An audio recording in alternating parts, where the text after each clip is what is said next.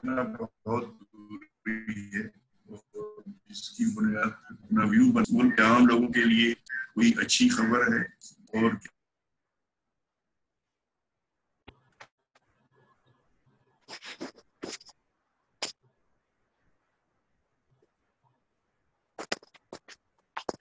Hello जी, आवाज आ रही? अरे आवाज आ रही है मुझे जी। आप थोड़ी डिस्टर्ब आ रही है, आप जारी रखें जी, जारी रखें जी जी।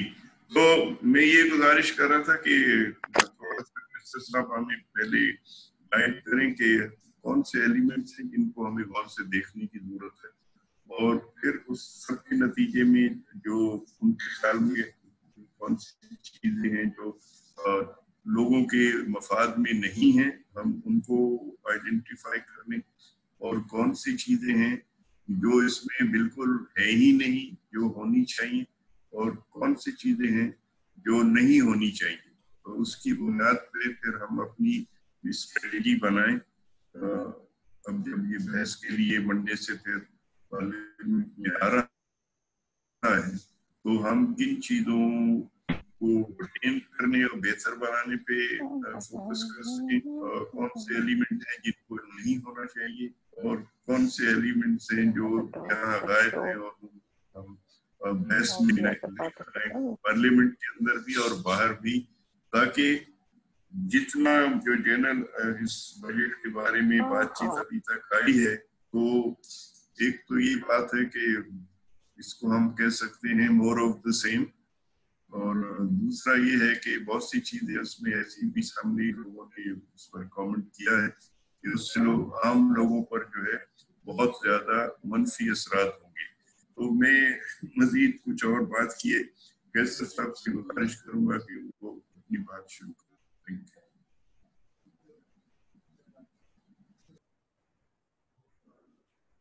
जी, अस्सलाम वालेकुम आप सबको, शुक्रिया ज्वाइन करने का। ये वेबिनार नया लफ्ज़ मैंने भी सीखा है। पहले कुछ 5-1 मिनट में ज़रा बजट के बारे में बता दूं। बजट क्या होता है।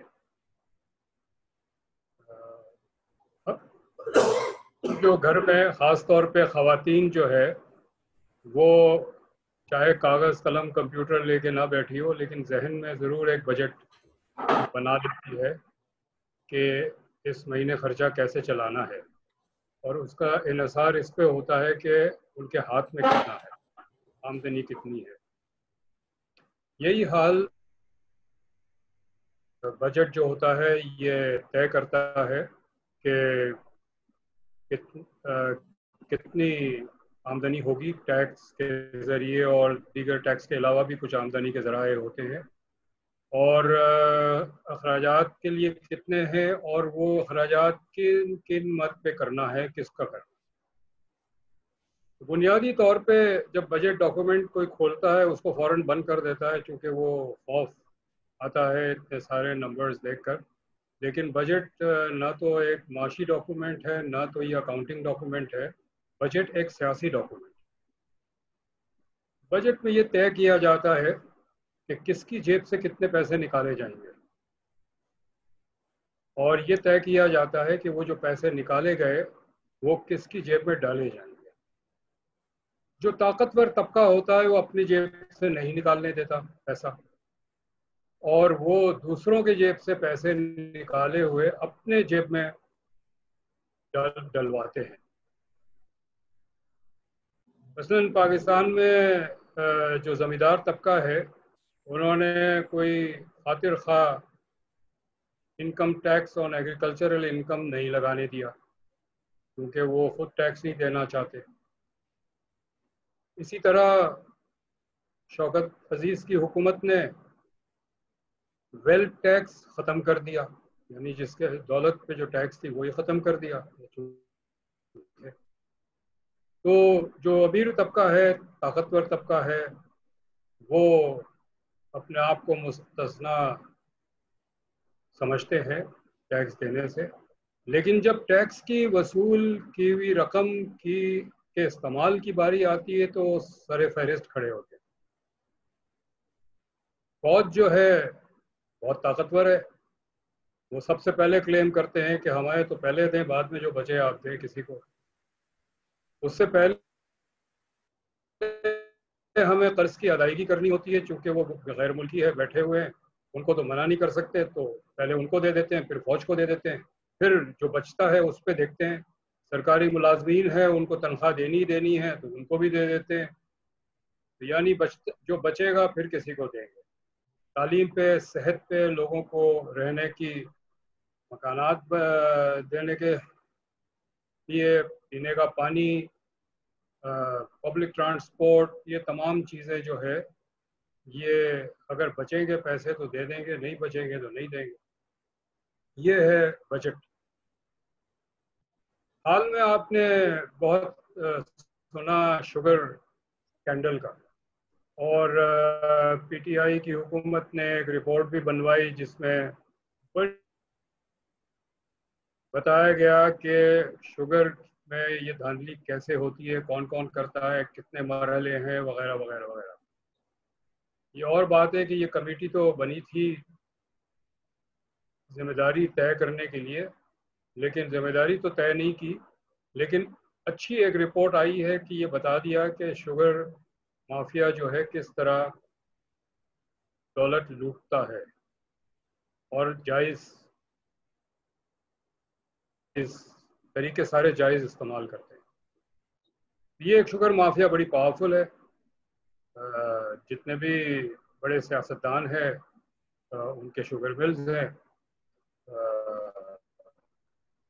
اور وہ پھر جو خیر بالکل ایک مونوپلی پروفٹس جو کماتے ہیں، پھر وہ استعمال کرتے ہیں اپنی سیاسی طاقت کو برقرار رکھنے میں اور بڑھانے میں. لیکن شوگر مافیا واحد نہیں ہے اس ملک میں جو بجٹ کے ذریعے، حکومت کی پالیسی کے ذریعے اربوں روپیہ اپنی طرف کر لیتے ہیں. جو فلاور ملز ہیں، آٹے کے ملز ہیں، یہ بھی اس میں شامل ہے. آٹے کے مل کا یہ ہے کہ ان کو سبسیڈائز ریٹ پہ، کم قیمت پہ گندم دیا جاتا ہے حکومت کی طرف سے. وہ سبسڈی حکومت پک کرتی ہے، حکومت دیتی ہے. ظاہر ہے ہر سبسڈی جو حکومت دیتی ہے وہ آپ کے اور میرے ٹیکس کے پیسوں سے دیتی ہے. اگر کسی کو رعایت دیتی ہے تو اس کو کہیں سے لینا ہے وہ پیسہ. 1 روپیہ اگر کسی کو دیا ہے تو 1 روپیہ کہیں سے لینا ہے، اور کوئی کہیں تو طریقہ ہے نہیں.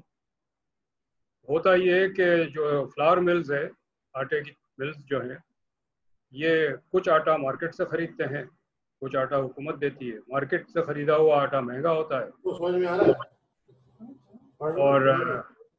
اور جو حکومت آٹا دیتی ہے وہ نسبتاً سستا ہوتا ہے. حکومت کی توقع یہ ہے، کم سے کم پبلک سٹیٹمنٹ یہ ہے کہ ہم سستا گندم ان کو دیتے ہیں تو سستا آٹا صارفین کو ملے گا. لیکن ایسے ہوتا نہیں ہے. اس کی وجہ یہ ہے کہ جو مل والے ہیں یہ مارکیٹ سے لیا ہوا مہنگا گندم اور حکومت کا دیا ہوا سستا گندم کو ملا دیتے ہیں. کی پرائس ہے اس پہ یہ آٹا دیتے ہیں ایک ہی قیمت پہ، اور جو سستے قیمت کا گندم انہیں حکومت سے ملا ہے وہ ان کا منافع کا حصہ ہو جاتا ہے. اسی طرح کاغذ بنانے والوں کا بھی ایک مافیا ہے جو بیسک ٹیکس سے، اکنامکس کی بیسک اصول جو ہے معیشت کے، وہ یہ ہے کہ امپورٹ ڈیوٹی آپ را مٹیریل پہ کم سے کم رکھیں اور فنش پروڈکٹ پہ زیادہ رکھیں، تاکہ لوگ را مٹیریل منگوا کے یہی پروڈیوس کریں تاکہ روزگار یہاں پر پیدا ہو. یہ ایک بنیادی اصول ہے اکنامک ٹیکسٹ بک کا، کسی بھی ملک کا آپ چلا لیں. ہمارے یہاں یہ ہے کہ کاغذ جو ہے وہ تقریباً ڈیوٹی فری ہے. جو را مٹیریل ہے پرنٹنگ مٹیریل کا، کتابوں کا، اور کتابیں ڈیوٹی فری پرنٹ ہوتی ہے، یعنی الٹ ہے ہمارے یہاں. ہوا یہ ہے کہ اردو کے ایشیا اور چائنا اور انڈونیشیا سے چھپ کے آتے ہیں، کیونکہ وہ قاعدے یہاں پرنٹ کریں تو سستے ہوتے ہیں، اس پہ ڈیوٹی نہیں ہوتی، اور کاغذ منگوا کے پرنٹ کریں تو اس پہ ڈیوٹی ہوتی ہے. لیکن 3 مل ہے پاکستان میں جو کاغذ بناتے ہیں، وہ اتنے طاقتور ہے کہ وہ ہزاروں پرنٹنگ پریس کی روزی مار رہے ہیں، اور ان پہ کوئی ہر بجٹ میں کوشش کی جاتی ہے کہ اس کو بدل لیں، لیکن نہیں بدلا جاتا۔ اسی طرح فرٹیلائزر انڈسٹری بھی ایک مافیا ہے، اور فرٹیلائزر انڈسٹری میں سب سے بڑا حصہ فوج کا ہے۔ اگر 100 روپیہ قیمت ہے گیس کی، اس کی جو مارکیٹ پرائس ہے، تو فرٹیلائزر انڈسٹری، جس انڈسٹری کو اتنی بڑی سبسڈی ملے، وہ انڈسٹری منافع بخش تو ضرور ہوگی۔ مجھے بھی کوئی کارخانہ لگا کے دے جس میں خام مال مفت ہو، تو میں بھی بہت کامیاب کارخانہ دار بن جاؤں گا۔ یہ فرٹیلائزر انڈسٹری اس طرح ہے۔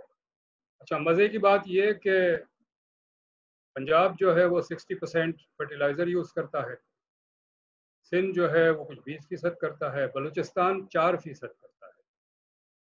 لیکن اس سبسڈی کی قیمت جو ہے سب سے زیادہ سندھ اور بلوچستان دیتے ہیں، اور بلوچستان جو 4% فرٹیلائزر استعمال کرتا ہے، وہ سبسیڈائز کرتا ہے پنجاب کو جو 60% فرٹیلائزر استعمال کرتا ہے۔ اچھا، اس میں کوئی ویسے تو حرج نہیں ہے، ایک ملک ہے، اس میں کہیں وسائل کسی صوبے میں ہے، کہیں وسائل کچھ اور صوبے میں ہے، لیکن یہ جو ریسورس ٹرانسفر ہے گیس کے مد میں، لیٹ سے بلوچستان سے پنجاب کو، ریورس ٹرانسفر ہمیں نظر نہیں آیا۔ یعنی پنجاب تمام باقی صوبوں کو گندم پرووائڈ کرتا ہے، لیکن گندم جو ہے اس میں سبسڈی نہیں پرووائڈ۔ بلوچستان کے لوگ گندم کی وہی پرائز دیتے ہیں جو باقی ملک دیتا ہے، لیکن فرٹیلائزر جو ہے وہ باقی صوبے جو ہے وہ بہت سستا حاصل کرتے ہیں، اور جو گیس پروڈیوس کرتے ہیں سندھ اور بلوچستان، وہ اس کی قیمت ادا کرتے ہیں۔ یہ جو ناہمواری ہے آمدنی صرف حاصل کرنے کی اور آمدنی کی تقسیم میں، یہ پاکستان کے ڈھانچے میں بنا ہوا ہے۔ ایک تحقیق نے یہ بتایا کہ ہر 100 روپیہ اگر قومی آمدنی بڑھتی ہے تو 3 پیسے ان کو ملتے ہیں، 3 روپے، 100 روپے میں 3 روپے جو ہیں ملتے ہیں جو غریب ترین 10% ہے۔ ہر 100 روپے قومی آمدنی میں غریب ترین 3%، 10% جو ہے ان کو 3 روپے ملتا ہے، اور امیر ترین جو 10% ہے ان کو 37 روپے ملتا ہے۔ تو بنیادی طور پہ ڈھانچہ جو ہماری معیشت کا ہے یہ ناہمواری کا ہے، یہ مخصوص جو لابیز ہیں ان کو مراد دینے کا ہے، اور ہر سال جو بجٹ آتا ہے وہ اسی ڈھانچے کے بنیاد پہ بجٹ بنتا ہے اور اسی ڈھانچے کو مزید مضبوط کرتا ہے۔ اب آتے ہیں یہ جو وبا پھیلی ہے اور جس کی وجہ سے ریاست نے بھی نقصان اٹھایا، ٹیکس ریونیو کے حوالے سے سرمایہ داروں نے بھی نقصان اٹھایا، ان کے کارخانے بند رہے، اور عام لوگوں نے بہت شدید نقصان اٹھایا، خاص طور پہ جن کے گھر میں ماضی کی سیونگز نہیں تھی، بچت نہیں تھی، تو ان کے گھر تو یہ بھی آ گیا کہ جی رات کی روٹی کہاں سے آئے گی، اور اگر لاک ڈاؤن ہے اور کرفیو ہے کہیں تو وہ تو باہر جا کے لا بھی نہیں سکتے ہیں۔ تو انہوں نے سب سے زیادہ براہ راست جو قیمت ادا کی وہ غریب طبقے نے کی۔ حکومت اب یہ کہتی ہے، اس بجٹ میں بار بار کہا گیا بجٹ کی اسپیچز میں کہ جی معیشت تو ٹھیک چل رہی تھی، ہم سب کچھ ٹھیک کر رہے تھے، لیکن کووڈ نے معاملہ بگاڑ دیا۔ حقیقت 90% غلط ہے، 10% صحیح ہو سکتی ہے یہ بات۔ اس کی وجہ یہ کہ پہلے 8 مہینے جو ہے اس سال کے تو کوئی کووڈ نہیں تھا، اور اس وقت تمام اعداد و شمار جو ہے وہ اچھے نہیں آ رہے تھے، اور ٹیکس ریونیو چاہے وہ انکم ٹیکس ہو، امپورٹ ڈیوٹی ہو، سیلز ٹیکس ہو، یہ نیگیٹو تھی۔ یہ جو ان کا حد تھا جو انہوں نے پچھلے بجٹ پر رکھا تھا اس سے بہت پیچھے چل رہے تھے۔ لارج اسکیل مینوفیکچرنگ بھی نہیں کام کر رہی تھی۔ یقیناً جب یہ وبا پھیلی مارچ آنورڈز تو حالات اور زیادہ ख़राब हो गए। जब ये ख़राब हो गए तो हुकूमत को ज़ाहिर है चाहिए, पूरे मुल्क को चाहिए, हमें भी चाहिए कि हम ये एक अंदाज़ा लगाएं कि अब ये मईशत कहाँ खड़ी है और हमने आगे क्या करना है। दुनिया की मईशत वो नहीं है जो फरवरी तक थी, बदल गई, और कुछ तो मुस्तकिल तौर पे बदल गई है। ये हमें जहन में रखना चाहिए। तमाम दुनिया की मईशतों को नुकसान पहुंचा है और हर मुल्क जो है वो रिसेशन का सामना करेगा। रिसेशन का मतलब ये है कि हर साल हम नापते हैं कि कौमी आमदनी कितनी बढ़ी, 6% बढ़ी, चीन की 10% बढ़ी, हमारी 2.5% बढ़ी। लेकिन पहली दफ़ा ये होगा कि तमाम मुल्कों की जो कौमी आमदनी है उसमें मनफी इजाफा होगा, यानी माइनस में होगा। अगर उनकी आमदनी 100 रुपये है तो हो सकता है 99 रुपये हो जाए। पाकिस्तान की मईशत पहले ही बहरान में थी, कोई मईशत मजबूत नहीं थी। ये हुकूमत के दावे शावे तो मैं तो 40 साल से सुन रहा हूँ, यही दावे और यही अल्फाज और यही कॉन्फिडेंस के साथ झूठ बोला जा रहा है। मैं फरवरी से पहले भी कहता था कि मईशत जो है वो वेंटिलेटर पे है, क्योंकि जो मईशत सिर्फ कर्ज़ों पे ही चल रही हो वो तो वेंटिलेटर पर ही है। जिस दिन कर्जे बंद हो गए मईशत बैठ जाएगी। लेकिन अब तो हालात और भी ख़राब हो गए। अब तो जो हमारा बॉटम था वही क्रैक हो गया है, जिस पे मईशत थोड़ी बहुत खड़ी थी। तो अब ज़रूरत यह है कि तमाम पॉलिसीज़ में तब्दीली लाई जाए। तब्दीली इसलिए नागुज़ीर है कि अमेरिका और यूरोप दो इलाके हैं, नॉर्थ अमेरिका, कनाडा, यूएसए और तमाम यूरोप के ममालिक, जिसमें हमारा 50 से 60% एक्सपोर्ट जाता है। इन ममालिक में रिसेशन आ गया है, डिक्लेयर भी हो गया, ऑफिशियली एडमिट हो गया है कि हम रिसेशन में है। रिसेशन का मतलब ये है कि वहाँ के जो घराने हैं, ख़ानदान हैं, उनकी आमदनी भी कम होगी। वहाँ भी बहुत बड़े पैमाने पर बेरोज़गारी होगी। जब आमदनी कम होगी तो उनकी कुव्वत ख़रीद कम होगी।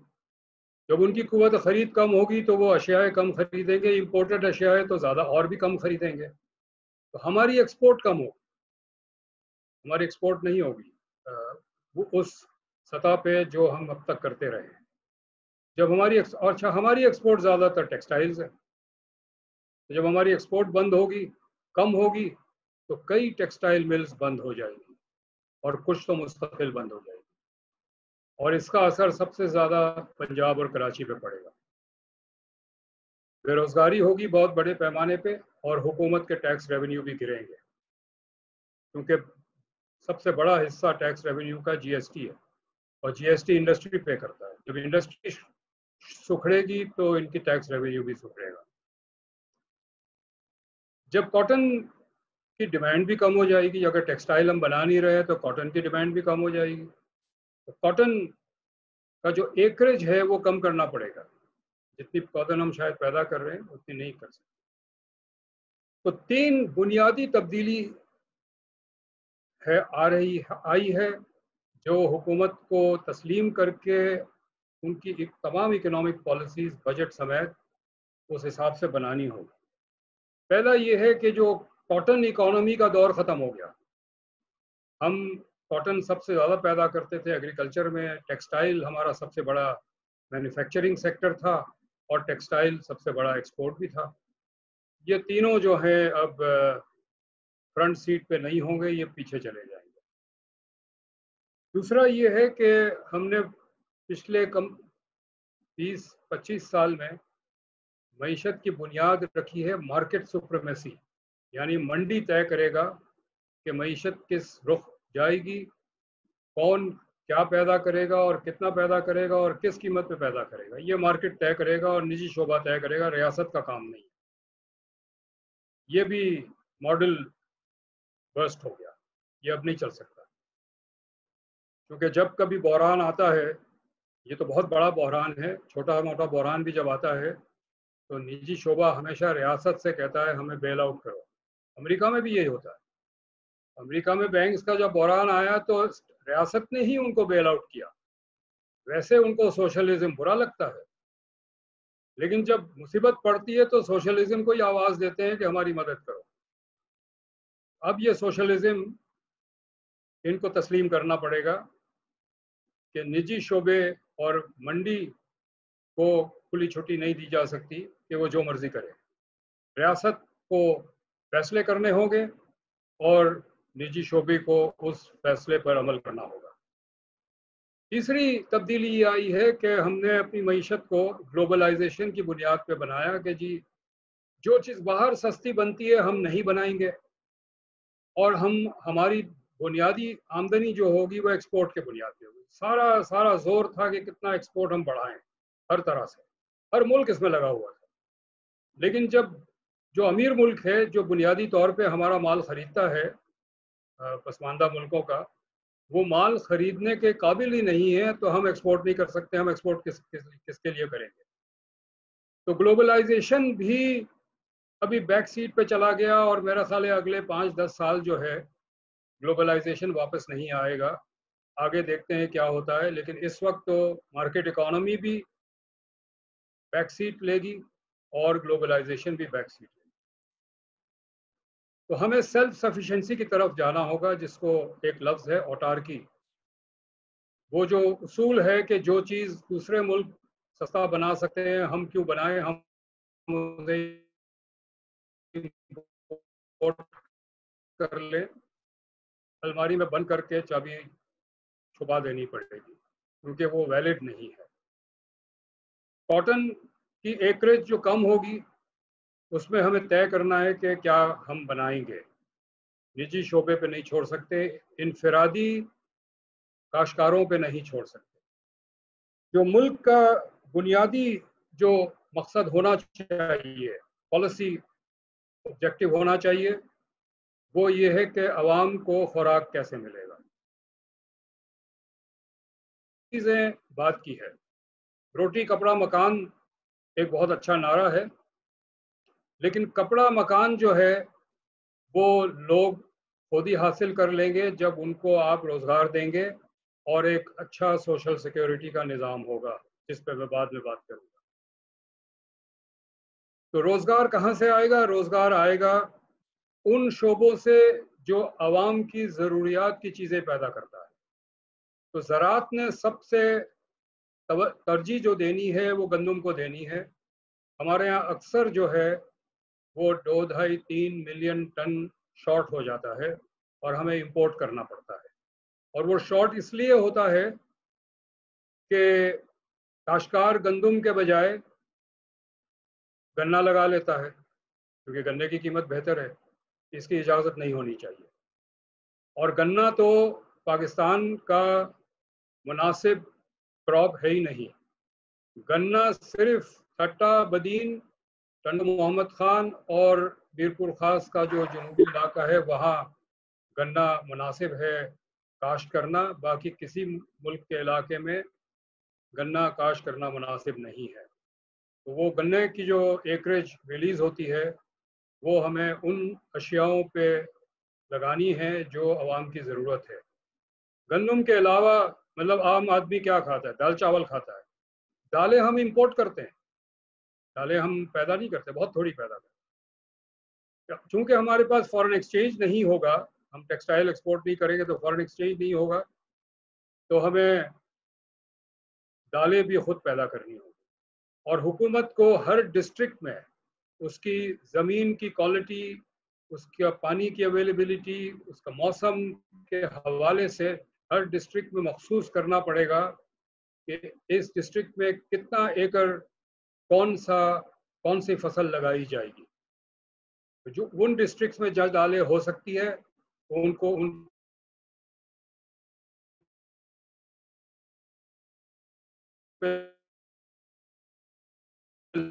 لازم ہونا استعمال ہوتی ہے.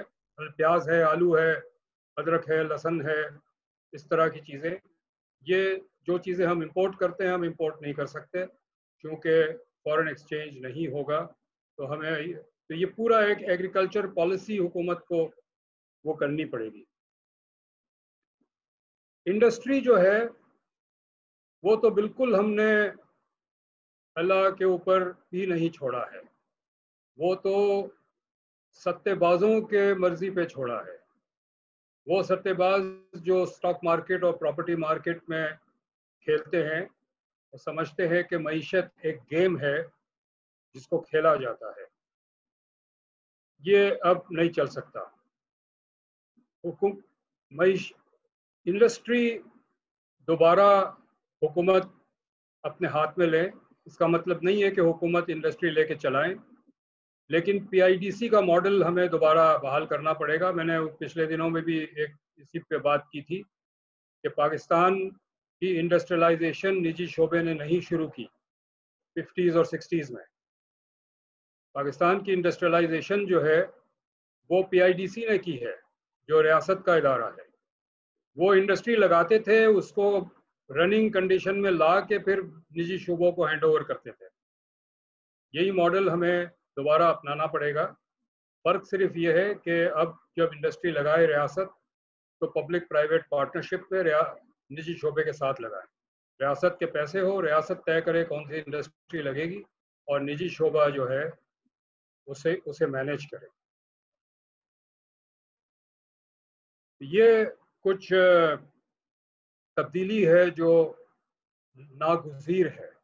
ایک اور چیز اس وبا نے ہمیں ثابت کیا کہ حکومت کو ایک بہت بڑا حصہ ہے اس ملک کا، 2 سے 3% آبادی، یعنی 2 سے 3 ملین 20 سے 30 لاکھ جو ہے لوگ حکومت کے ریکارڈ میں ہی نہیں ہے، یعنی آفیشلی وہ ایگزسٹ نہیں کرتے. یہ مجھے اس وقت اندازہ ہوا تھا جب میں be I S P design کر رہا تھا اور ہم نادرا کے ذریعے کر رہے تھے، اور جہاں میں رہتا تھا اس کے نیچے، میں اوپر کے کرائے پہ رہتا تھا، نیچے ایک مالک مکان تھے، ان کے گھر جو نوکر تھے انہوں نے ٹی وی پہ مجھے دیکھا بات کرتے ہوئے بی آئی ایس پی پہ، تو انہوں نے مجھے آگے کہا صاحب آپ سب کو 1000 روپیہ دیتے ہیں، مجھے نہیں دیتے. میں نے کہا کہ اچھا آپ کے شناختی کارڈ لاؤ. اس نے کہا شناختی کارڈ تو نہیں ہے. تو میں ان کو لے گیا be I S P NADRA کے آفس. انہوں نے کہا ان کا شناختی کارڈ اس لیے نہیں بن سکتا کہ ان کا مستقل ایڈریس نہیں ہے. 2 سے 3% آبادی جو ہے ہماری، وہ ان کا مستقل ایڈریس نہیں ہے. دیہات میں وہ پوری فیملیز جو ہے وہ فارم آفٹر فارم موو کرتے ہیں، جہاں پر ہارویسٹنگ یا کوئی اور کام ہے وہ ان کو ملتا ہے، وہاں ختم ہو جاتا ہے، کسی اور جگہ چلے جاتے ہیں. شہروں میں کنسٹرکشن سائٹس پہ یہ لوگ ہوتے ہیں، ایک بلڈنگ کمپلیٹ ہوئی دوسرے سائٹ پہ چلے گئے. تو ان کا تو شناختی کارڈ بن ہی نہیں سکتا. اور یہ 20 سے 30 لاکھ لوگ ہیں اس ملک میں جس کا شناختی کارڈ اگر نہیں ہے تو سرکاری طور پہ وہ ایگزسٹ نہیں کرتے، وہ زندہ نہیں ہے. اور حکومت اگر ان کو کوئی مدد دینا چاہے تو کوئی طریقہ نہیں ہے کہ وہ ان کو کسی طرح سے بھی مدد دے سکتے ہیں. حکومت نے ایک نظام بنانا ہوگا. بی آئی ایس پی ایک اچھا نظام ہے، اس کے ذریعے بہت زیادہ لوگ ڈاکومنٹ ہوئے اور خاص طور پہ خواتین ڈاکومنٹ ہوئی. بی آئی ایس پی کی وجہ سے 13 ملین خواتین جن کے پاس شناختی کارڈ نہیں تھے ان کے پاس کارڈ بنے. لیکن ابھی بھی بہت بڑا گیپ ہے، 20 25 30 لاکھ ایسے لوگ ہیں جو ریکارڈ میں نہیں ہے، اور حکومت کو یہ کرنا پڑے گا. اور ایک پورا سوشل سیکیورٹی کا نظام اب بالکل لازم ہے، کیونکہ بے روزگاری حکومت کے حساب سے ہمیشہ یہ تھی کہ یہ ٹیمپریری ہے.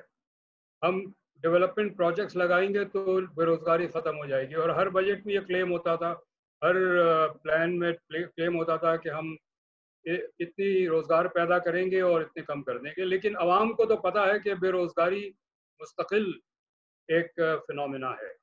اور لیکن اب یہ بالکل سرکاری طور پہ بھی مستقل ہو گیا، کیونکہ کئی معیشت کے شعبے بند ہو جائیں گے تو بے روزگاری ہوگی. اور ان کو ریاست کو سپورٹ کرنے کا صرف ایک ہی طریقہ ہے کہ سوشل سیکیورٹی نافذ کرے. اور میں سمجھتا ہوں کہ تقریباً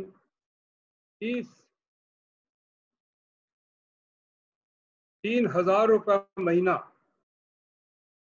20 ملین فیملی، پاکستان میں 40 ملین فیملیز ہیں ٹوٹل پاکستان کی آبادی کے حوالے سے.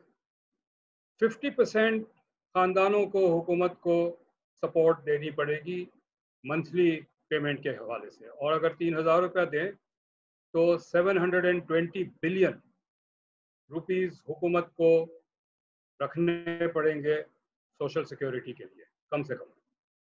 اب آتے ہیں اس بجٹ پہ۔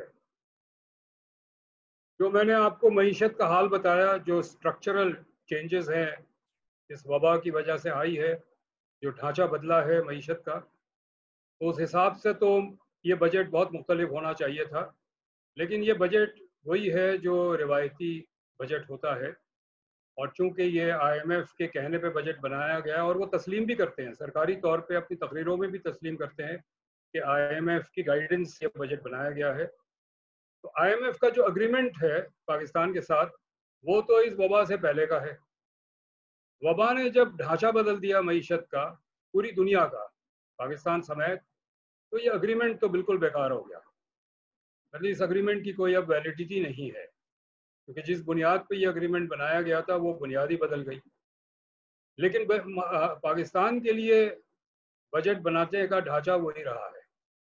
اس اگریمنٹ کے دو بنیادی مقصد ہے، یہ سرکاری نہیں ہے، یہ جو امپلیسٹ آبجیکٹو ہے وہ یہ کہ میکسیمم ٹیکس ریونیو نکالا جائے معیشت سے، ایکسٹریکشن، ایکسٹورشن، میکسیمم جتنا نکالا جا سکتا ہے۔ آپ دیکھیں کتنی سخت باتیں پچھلے 1.5 سال میں، 2 سال میں وزیر اعظم سے لے کے FBR کے چیئرمین اور باقی جو کانٹریکٹ پہ آتے ہیں ہماری معیشت کو چلانے کے لیے ٹھیکیدار، وہ سب کتنی سخت باتیں کرتے تھے کہ ہم ٹیکس وصول کریں گے، جو نہیں دیں گے ان کا یہ کر دیں گے، وہ کر دیں گے، ان کا بینک کا لاکر ضبط کر لیں گے، وغیرہ وغیرہ۔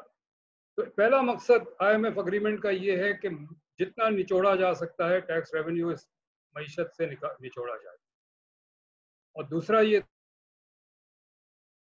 قرضدار پاکستان کو بنایا جا سکتا ہے اتنا قرضدار بنایا جائے۔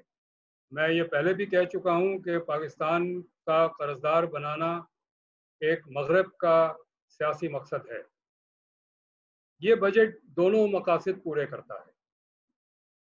آپ دیکھیں کہ جو ہر سال جب بجٹ آتا ہے اس میں پہلا کالم جو ہوتا ہے اعداد و شمار کا وہ ہوتا ہے بجٹڈ، کہ بجٹ کتنا کیا گیا۔ دوسرا کالم ہوتا ہے ریوائزڈ، کہ اگر بجٹ میں یہ تھا کہ 100 روپے کلیکٹ کریں گے تو کتنا کلیکٹ کیا، وہ ریوائزڈ فگر ہوتا ہے۔ اور تیسرا کالم ہوتا ہے کہ اچھا اگلے سال کا جو بجٹ ہے اس کے لیے ہم کتنا کریں گے۔ تو ریوائزڈ کالم جو ہے، یہ سال جو بجٹ آیا ہے یہ 2020-21 کا ہے، 2019-20 موجودہ سال ہے، اور 2018-19 وہ سال ہے جو پچھلا گزر گیا۔ 2018-19 اور 2019-20 موجودہ سال میں اگر ہم دیکھیں تو کیا اعداد و شمار ہے، تو تمام ٹیکس جو ہے وہ منفی میں ہے، یہ جو ہدف تھا اس سے کم حاصل کیا، انہوں نے حاصل نہیں کر پائے۔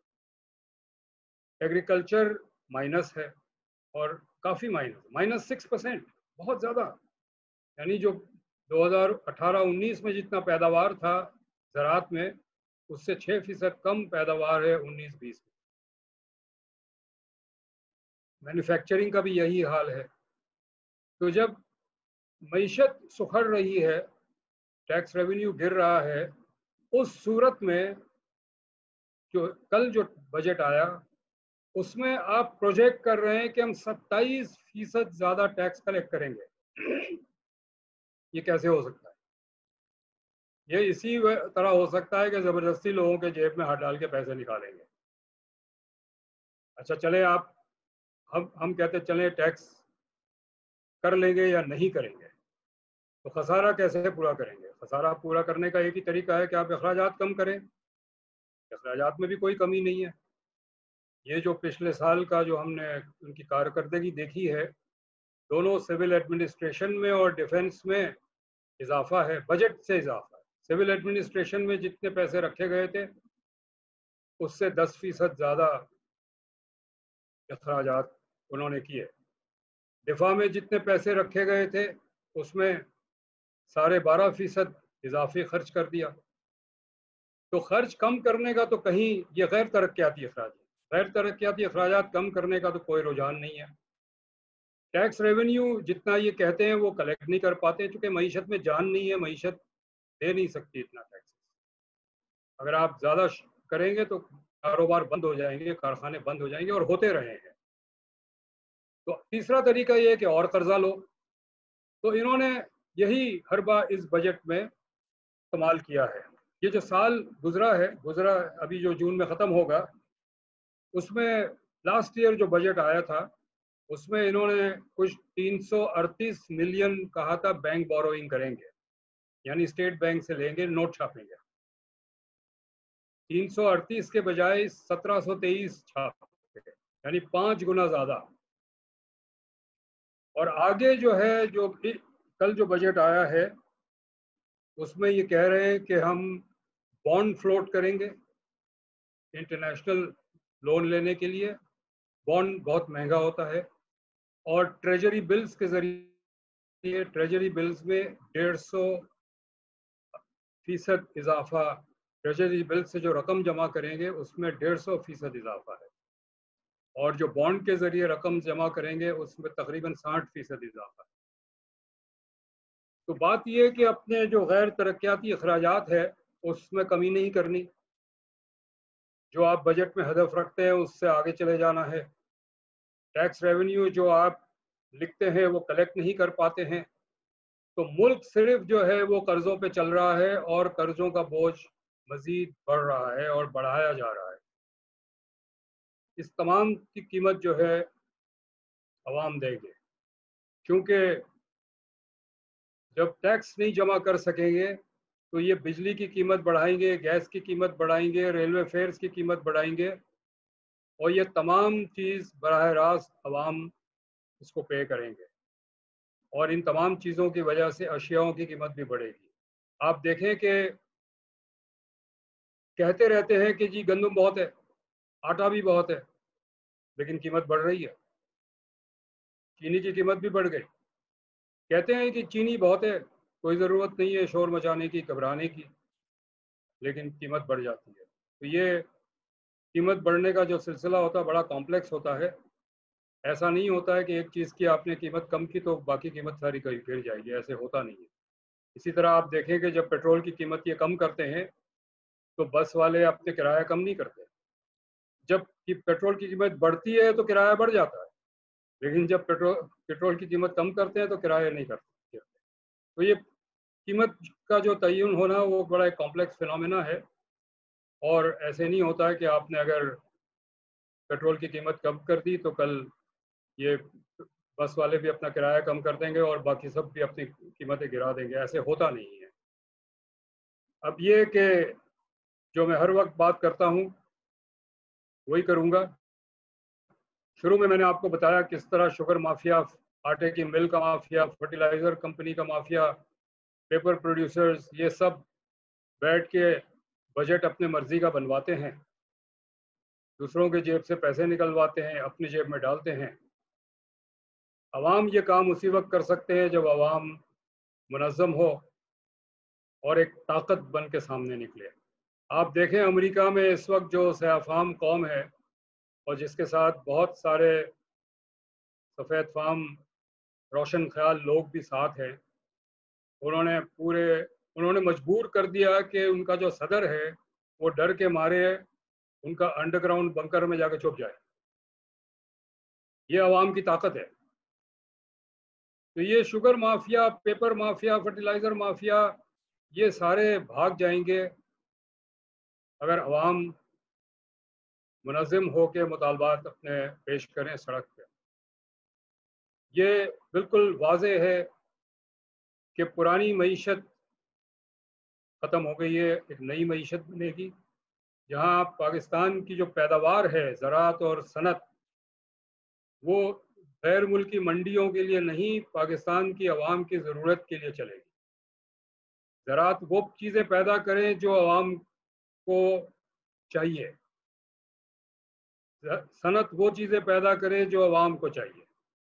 اور یہ صرف ایک سیاسی نعرہ نہیں ہے، میں یہ بات اپنی پروفیشنل کیپیسٹی میں پوری ذمہ داری کے ساتھ کہہ رہا ہوں کہ یہ معیشت चल सकती है। 200 मिलियन की मईशत बहुत बड़ी मईशत समझी जाती है। अगर हर शख्स के पास कुव्वत खरीद हो तो एक बहुत बड़ी मईशत बन सकती है। हम पैदा करें अपने ज़रूरत के लिए।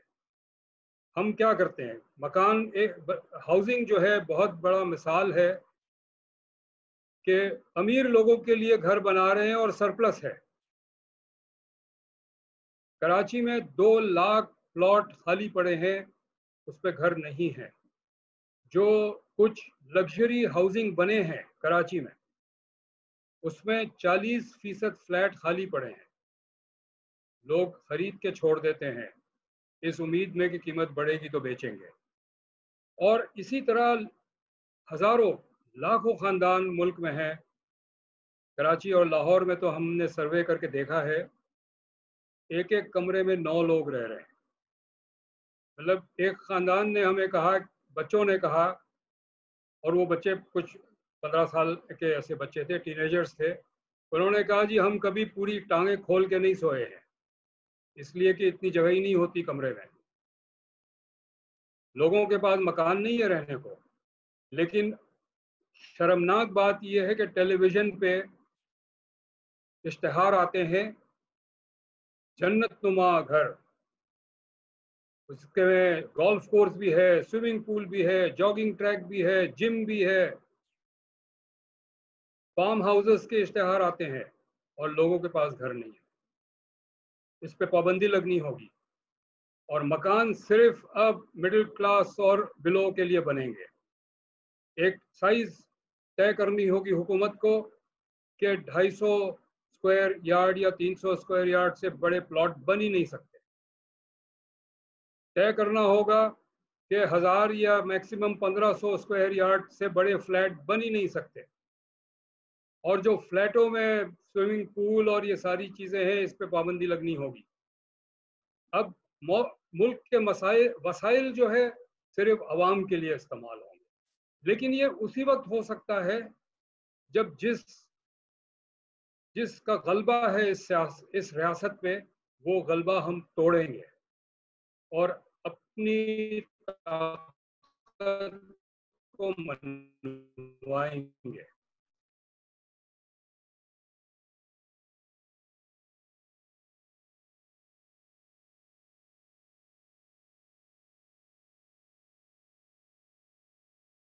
यहाँ मैं हैं।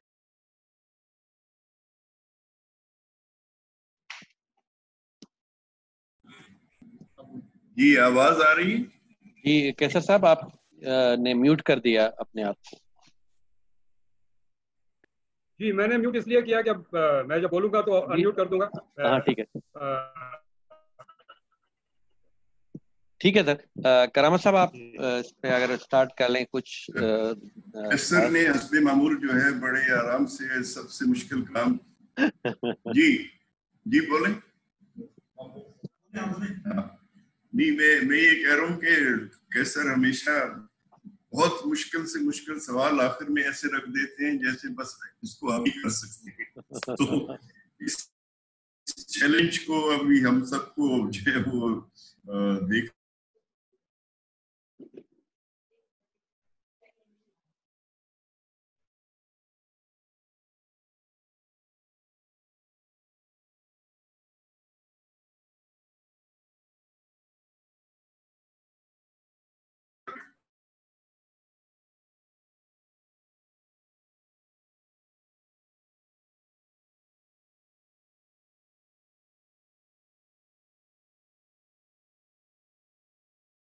उसे उस डेट में लाने की जरूरत है जो इस वक्त मुल्क में चल रही है। और मैं समझता हूँ ज्यादा से ज्यादा फंडामेंटल इश्यूज पर बहस जाने की जरूरत है, जाएगी वो।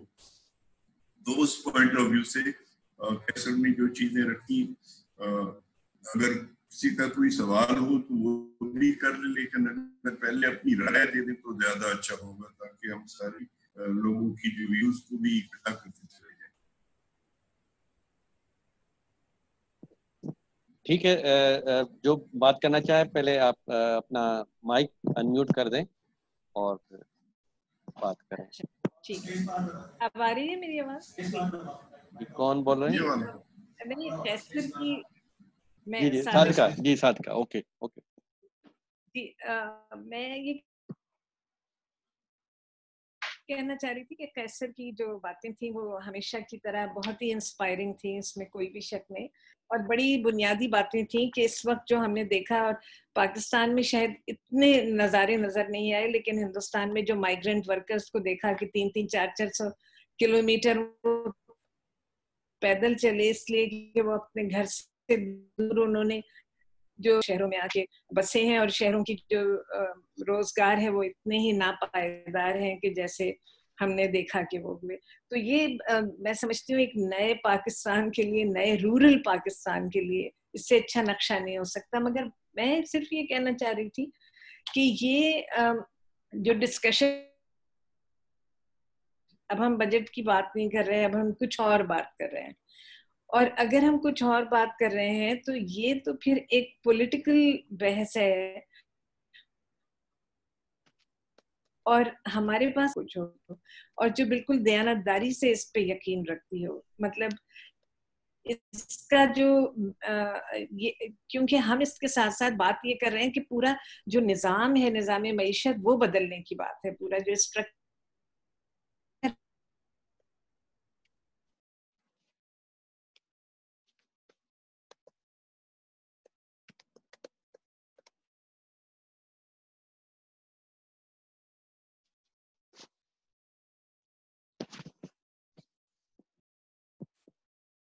ہلو،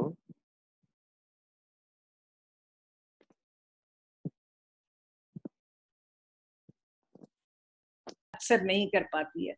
تو یہ بنیادی دونوں میں اختلاف ہے. تو ہاؤس وائفس کا تو جو بجٹ ہے وہ کافی ریئلسٹک ہوتا ہے، حقیقت پسندانہ ہوتا ہے. ان کا جو ہے وہ خوابوں اور خیالوں میں ہوتا ہے. تو یہ بتائیے کہ بجٹ سے ہٹ کے ہم کیا کر سکتے ہیں اور کیسے کر سکتے ہیں، اور کون ایسا ہے کہ جو اس کو اون کرتا ہے اور جس کے پیچھے ہم لگ سکتے ہیں، جس کا ہم ہاتھ مضبوط کر سکتے ہیں. شکریہ. میں یہاں اس گروپ میں اس وقت پارٹیسپینٹس 26 ہے.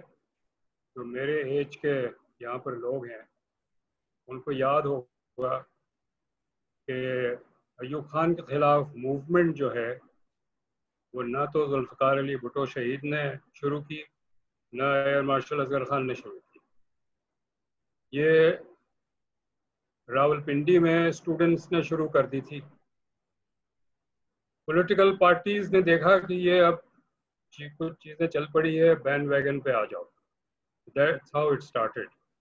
اگر ہم پولیٹیکل پارٹیز کا ہی انتظار کرتے رہے تو یہ تو پولیٹیکل پارٹیز پوری دنیا میں، ہر ملک میں پولیٹیکل پارٹیز ریاست کے ساتھ مل کے چلتی ہے، چونکہ ان کو پاور میں آنا ہوتا ہے.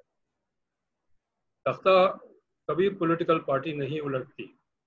تختہ ہم جیسے باغی الٹتے ہیں، اور پولیٹیکل پارٹیز جب دیکھتے ہیں کہ تختہ الٹ رہا ہے تو پولیٹیکل پارٹیز اپنی لینگویج بھی بدل دیتے ہیں، اپنے ٹیکٹکس بھی بدل دیتی ہیں. تو یہ ہمیں کرنا ہے جو بھی ہمارے پاس ذرائع ہیں. اور میں لاسٹ ٹائم بھی کہتا رہا، ہر وقت کہتا ہوں، سڑک میں آئے بغیر بات نہیں بنے گی، لیکن یہ بھی ضروری ہے کہ ہم جو انٹلیکچوئل ڈسکشن ہے، ریسرچ ہے، اس کو بھی دیں. چونکہ اگر ہم جلوس لے کے پہنچے ایوان اقتدار تک اور وہ کہتے ہیں کہ اچھا آؤ بتاؤ کیا کریں، تو ہمارے پاس ہونا چاہیے کہ اچھا یہ کرو، تو ہمیں تیار بھی ہونا چاہیے.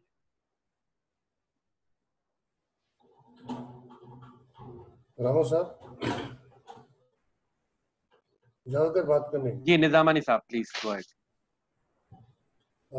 بہت بہت شکریہ کرامت صاحب، آپ نے یہ بہت اچھا کیا کہ اس قسم کا اہتمام کیا ہے، جس سے ہم ایک دوسرے کے بات بھی کر سکتے ہیں، اور ویسے قریب تو نہیں ہے لیکن دلوں کے قریب ایک دوسرے کے ساتھ موجود. جو آبجیکٹ ہے وہ یہ ہے کہ کیسے مہنگائی کم کی جائے، کیسے ہمارا گزارا ہو، ورکر کیسے جیے، پاکستان کیسے جیے، پاکستان کے اندر معیشت کس طرح پرورش پائے، اور ورکنگ کلاس کے لوگ جو ہے وہ کیا کر سکتے ہیں، کیا انپٹ کر سکتے ہیں اس کے لیے. تو ورکنگ کلاس جو ہے وہ پہلے جو ہے ہم کوشش کر رہے ہیں کہ ان کو ایک پلیٹ فارم میں لے کے آئیں. لیکن بدقسمتی یہ ہے کہ ہم 3-4 سال سے کرامت صاحب بھی کوشش کر رہے ہیں، ہم بھی کوشش کر رہے ہیں، لیکن ورکنگ کلاس جو ایک جگہ جمع نہیں ہو رہے ہیں، ایک جگہ جمع ہوئے بھی ہیں تو وہ ابھی تک بھی ایک ہو رہے ہیں، ایک نہیں ہوئے ہیں. تو یہ بھی ایک بہت بڑا رکاوٹ ہے ہمیں لوگوں کو اکٹھا کرنے کے اندر کہ جو تھاٹ ہے ہمارا تھاٹ، مختلف تھاٹس آف اسکولس کے لوگ ہیں جو ہمارے ساتھ کام کرتے ہیں، لیکن وہ بات لوگوں میں بھروسہ نہیں کرتے، اعتبار نہیں کرتے. اور یہی بڑا فقدان ہے ہم ٹریڈ یونین کے اندر.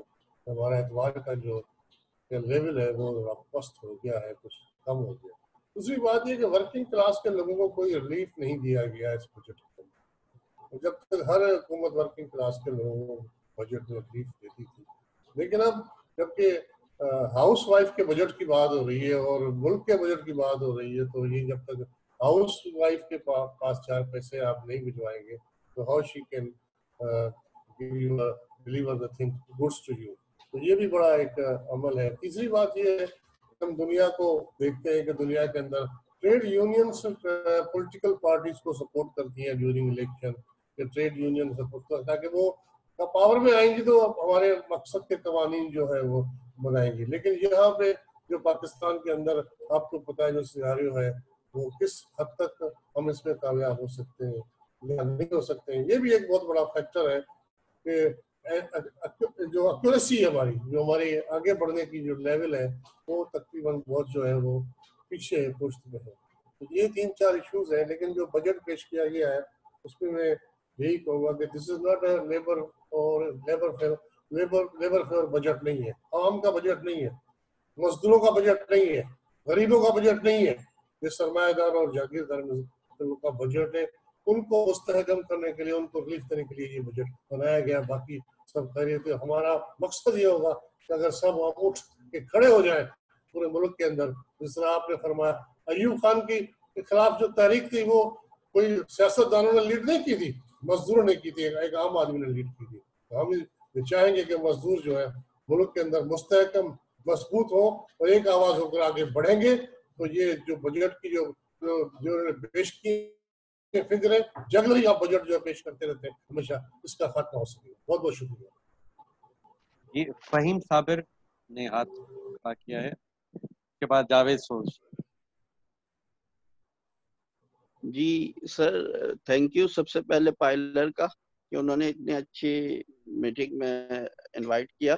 سر میرا ایک صرف کوشچن یہ ہے کہ بجٹ کے اندر جو پریڈکٹ کیا گیا ہے انفلیشن سے ریلیٹڈ کہ 6.25% یا 6.5% کے لگ بھگ انفلیشن ہوگی، لیکن یہ کیا ممکن ہے کیونکہ انہوں نے سیلری بھی انکریز نہیں کی، تو یہ کیا تقریباً اس سے زیادہ انفلیشن ہوگی کیونکہ سیلری ریز نہ ہونے سے ایک جو ورکنگ کلاس کے لوگ ہیں وہ کافی ہٹ نہیں ہوں گے، اور اگر انفلیشن ہوگی بھی تو کتنی ہوگی، یعنی کیا پرسنٹیج ہو سکتی ہے؟ کیونکہ میں یہ سمجھنا اس لیے چاہ رہا ہوں کیونکہ آلریڈی جو ان کی فگر ہوتی ہے اس سے زیادہ ہی انفلیشن ہوتی ہے مارکیٹ کے اندر، جو مارکیٹ پرائس ہوتی ہے اس سے زیادہ ہی چیزیں ایکسپینسو مل رہی ہوتی ہے.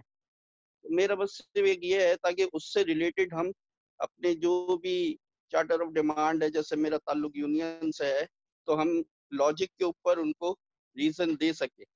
بس یہ میرا ایک کوشچن تھا. کیسر بنگالی صاحب سے اگر بتا دے کہ کتنا انفلیشن ہو سکتا ہے اس موجودہ صورتحال کو دیکھتے ہوئے. Thank you. کیسر صاحب ایک سوال لے لیں پھر تینوں کا ایک ساتھ جواب دے دیں گے، ٹھیک ہے؟ ہلو جی جاوید سوز. ہلو سب سے پہلے تو کرامت صاحب، شجاع صاحب اور پائلر کا شکریہ کہ آپ نے کیسر صاحب کے ساتھ ایک گیٹ ٹوگیدر رکھی، اور ویسے بھی کیسر صاحب کو سنتے ہوئے انسپائریشن ملتی ہے. تو میرا کیسر صاحب سے یہ ایک سوال بھی تھا اور کمنٹ بھی ہے کہ 18ویں ترمیم کے بعد 18 جو امینڈمنٹ ہے اس کے بعد جو پروونشل آئٹم کے سبجیکٹس تھے صوبوں کے پاس گئے تھے، لیکن ہم دیکھتے ہیں اس بجٹ میں بھی کہ وہ بہت سارے ایسے سبجیکٹس ہیں جیسے منسٹری آف ہیلتھ سروسز کے نام پہ، ہائر ایجوکیشن کے نام پہ وہ ابھی تک وفاق اس کو ڈیزائن کرتا ہے، پروپوز کرتا ہے. تو آپ اس کی کوئی لیگل اور کانسٹیٹیوشنل اس کا تھوڑا بتائیں گے کہ آیا یہ ابھی ضروری ہے کہ وہ ساری چیزیں فیڈرل گورنمنٹ دوبارہ اس کو اپنے کھاتے میں بھی ڈال کے بجٹ بنائے، یا ये स्पेसिफिकली सूबों के हवाले से ही चीजें जानी चाहिए। और दूसरा मैं करामत साहब को भी गुजारिश करूंगा कि स्पेशली बजट के बाद भी हम एक और पीरियडिकली एक असेसमेंट का रखें, ताकि बहुत सारी चीजों पे हम बजट वॉच के जरिए कोई कर सकें, ताकि ये सिलसिला चलते रहना चाहिए। ठीक है, थैंक यू। अब कैसर साहब आप कर दें, बाकी फिर हम बाद में सवाल लेते हैं।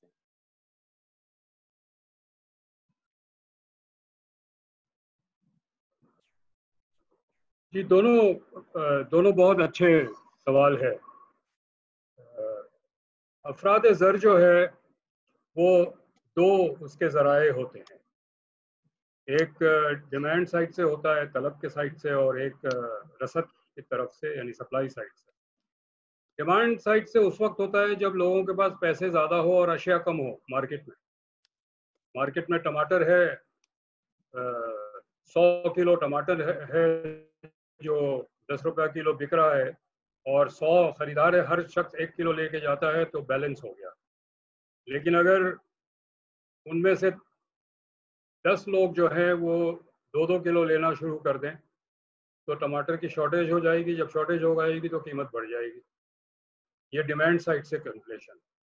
सप्लाई साइड ये है कि टमाटर पैदा करने की कीमत बढ़ गई, फर्टिलाइज़र की प्राइस बढ़ गई, पानी कीमती हो गया, उसको ट्रांसपोर्ट करने की कीमत बढ़ गई, जो उजरत है मजदूरों की वो बढ़ गई, फर्टिलाइज़र की। ये दो वजूहात होती है।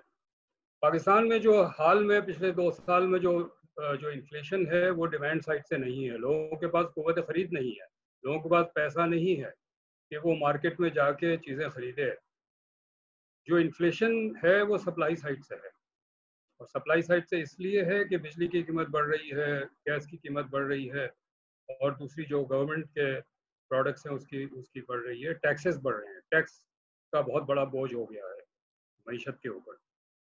जब ये स्टेट बैंक ने इंटरेस्ट रेट 13% किया, 13.25% किया, तो जवाब उन्होंने ये दिया कि जी इन्फ्लेशन कंट्रोल करने के लिए हमने इंटरेस्ट रेट बढ़ाया है। अच्छा, इंटरेस्ट रेट उस वक्त बढ़ाया जाता है जब इन्फ्लेशन डिमांड साइड से हो, यानी लोगों के पास पैसे ज़्यादा है तो आप उसको पैसे, मईशत में जो सर्कुलेशन है पैसों की, वो सर्कुलेशन कम करने के लिए इंटरेस्ट रेट बढ़ाते हैं। लेकिन यहाँ तो डिमांड साइड से इन्फ्लेशन थी नहीं, है तो सप्लाई साइड इन्फ्लेशन थी। तो सर में दर्द है, पेट के दर्द की दवाई दे दी उन्होंने। लेकिन उसके पीछे एक मकसद था, उनका मकसद था, क्योंकि ये IMF के बिठाए हुए लोग हैं, गवर्नर स्टेट बैंक वगैरह। ये जब इन्होंने इंटरेस्ट रेट 13% किया और अमेरिका में 1.5% था, 1.25% था इन्फ्लेशन, 1.75%। तो बहुत सारे जो सट्टेबाज हैं जो करेंसी में सट्टेबाजी करते हैं दुनिया में, उन्होंने अमेरिका में लोन लिया 2% पे और पाकिस्तान में लाके इन्वेस्ट किया और 13% प्रॉफिट कमाया, जिसको हम हॉट मनी के तौर पे भी समझते हैं। तो ये चूंकि IMF के नुमाइंदे बैठे हुए थे, ये IMF जो है गैर मुल्की सरमायादारों का निज़ाम है।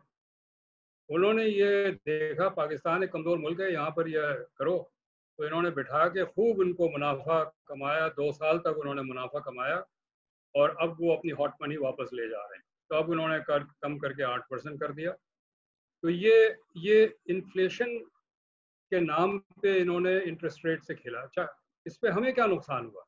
जब आपने 13% कर दिया तो बहुत सारी इंडस्ट्री बंद हो गई, क्योंकि इंडस्ट्री 2 वजह से लोन लेती है।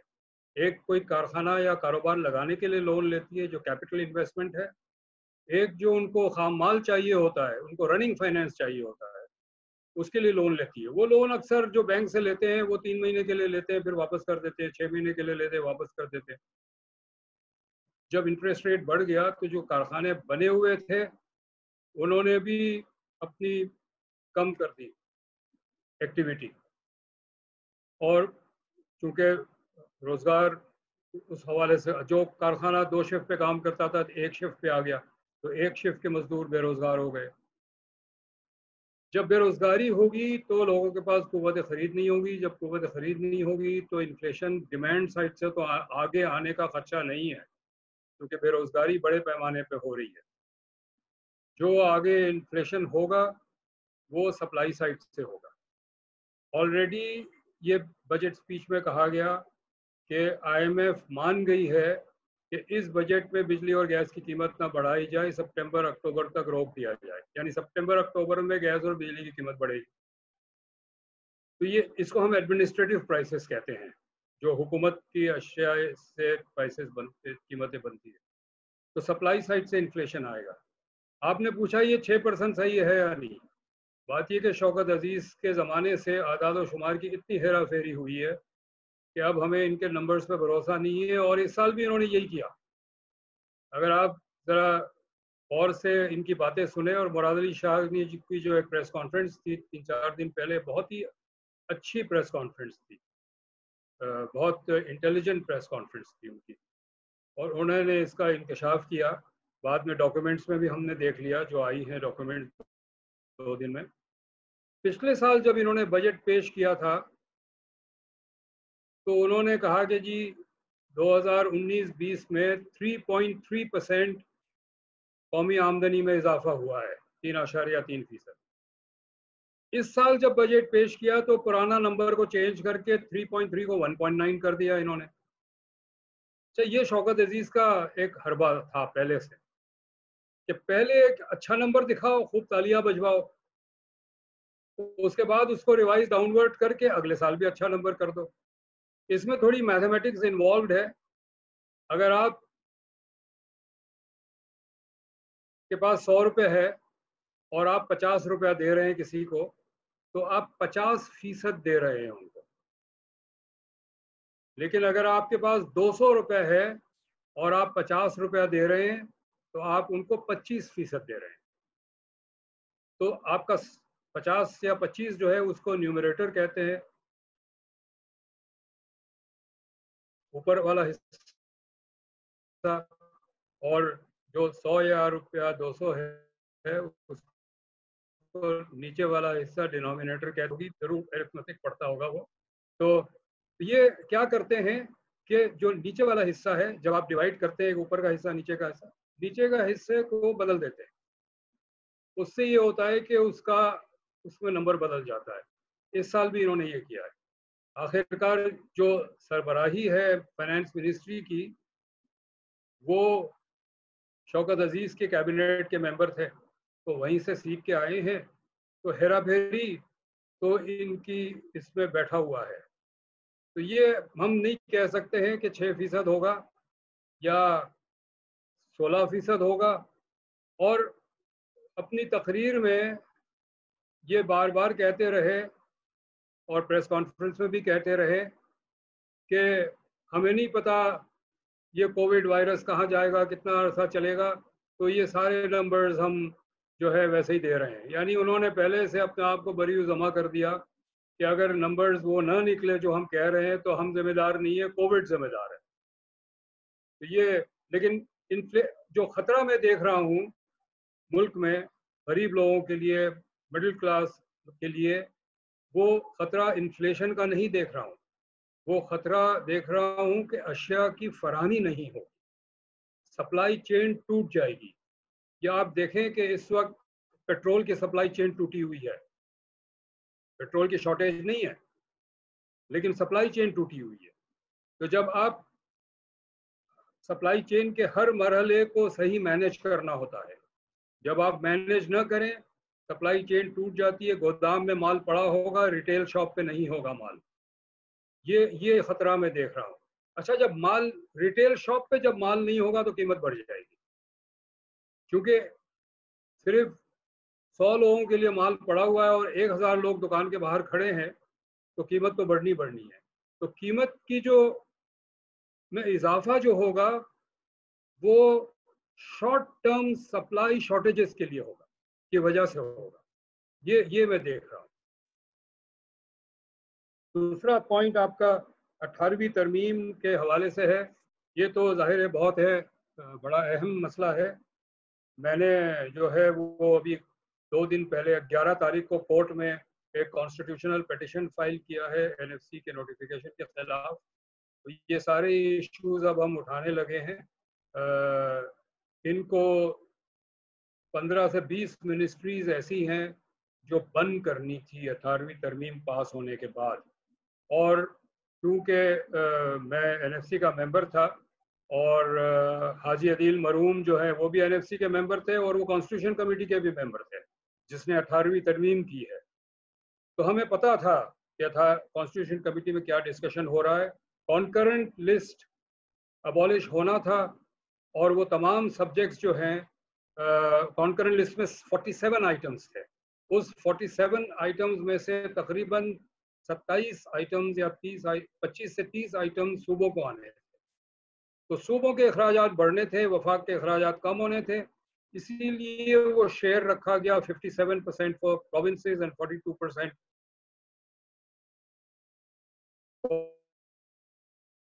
اور فیڈریشن. یہ ہے کہ جی ہمارے پاس پیسے نہیں ہے، 7th NFC نے ہمیں غریب کر دیا، تو 7th NFC واپس کرو یا صوبے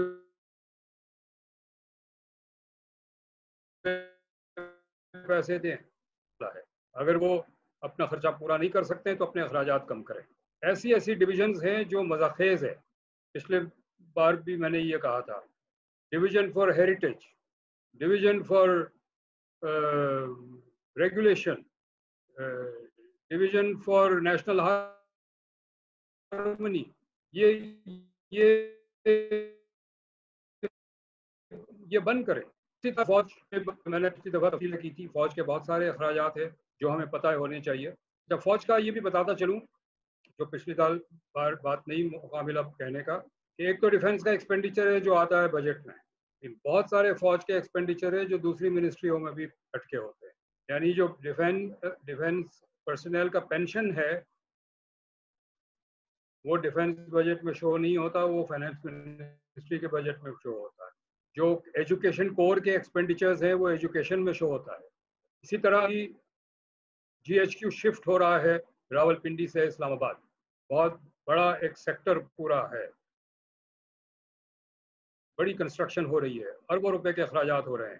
یہ ہمیں سب کو یہ سوال پوچھنا چاہیے حکومت سے کہ بتائیں کہ یہ ایکسپینڈیچر ڈیفنس کے بجٹ میں ہے یا کسی اور منسٹری کے بجٹ میں ہے. یہ جو چھپے ہوئے ایکسپینڈیچرز ہیں ڈیفنس کے مختلف جگہوں پہ، یہ بھی ذرا ہمیں بتایا جائے. جو قومی سلامتی سے تعلق رکھتے ہیں وہ نہ بتائیں، ہم نہیں پوچھتے، کیونکہ ہمیں پتہ ہے کہ اور ہم ذمہ دار ہیں، ہم غیر ذمہ دار نہیں ہیں. ملک کو خطرہ ہے اور ہم ملک کو مزید خطرے میں نہیں ڈالنا چاہتے. جو ادارے ملک کی سلامتی کا کام کر رہے ہیں، ٹوٹی ہوئی معیشت کی بنیاد پہ جنگ نہیں لڑی جا سکتی. Tanks, armed cars, fighter planes, شپ، ان سب کو پیٹرول چاہیے. پیٹرول ڈالر سے آتا ہے، ڈالر ایکسپورٹ سے آتا ہے، ایکسپورٹ صرف کارخانے دیتے ہیں. جس ملک کی معیشت بیٹھ جاتی ہے وہ جنگ نہیں لڑ سکتی. تو ہم سب محب وطن پاکستانی ہیں، ہم پاکستان کی سلامتی چاہتے ہیں، لیکن معیشت کو ترجیح دینا چاہتے ہیں، اور جو غیر ضروری اخراجات ہے سول ایڈمنسٹریشن کے اور فوج کے، وہ کم کرنا بہت ضروری ہے. اس کو کم کرنے سے افراد زر پہ بھی ایک مثبت اثر آئے گا، کیونکہ یہ جو فضول خرچیاں ہیں جن کے پاس مفت کے پیسے آ جاتے ہیں. میں ایک جگہ کہیں بیٹھا ہوا تھا، وہ زمیندار ہے، ان کا منشی آگے انہوں نے 3 لاکھ روپے دیے، کہنے لگے کہ جی یہ پیشگی ملی ہے کسی فصل کی. تو وہ زمیندار نے پہلے پوچھا کہ کون سی فصل ہے، کہاں ہے، یعنی اسے خود تفصیل نہیں پتا تھی کہ اس کے زمینوں پہ کیا ہو رہا ہے. جب وہ منشی چلا گیا تو اسے 1 لاکھ اپنی بیگم کو دے دیا، لیجیے یہ آپ کا پاکٹ منی ہے. تو جب اس طرح سے لوگوں کے پاس پیسے ہوں گے تو ڈیمانڈ سائڈ انفلیشن یہ کریٹ کریں گے. جب آپ اس طرح کی حکومت کی فضول خرچی کم کر دیں گے تو انفرادی خاندانوں کے پاس بھی فضول خرچی کے پیسے نہیں ہوں گے. اس کو ٹرکل ڈاؤن ایفیکٹ کہتے ہیں گورنمنٹ ایکسپینڈیچر کا. اس لیے ضروری ہے کہ 18ویں ترمیم پہ پوری طرح عمل ہو اور حکومت وہ اداروں ان شعبے میں خرچ نہ کریں جو ان کا ڈپارٹمنٹ ہی نہیں ہے. جی جی رحیمہ کا اور لیاقت سائی، پہلے رحیمہ پھر لیاقت سائی. جی رحیمہ.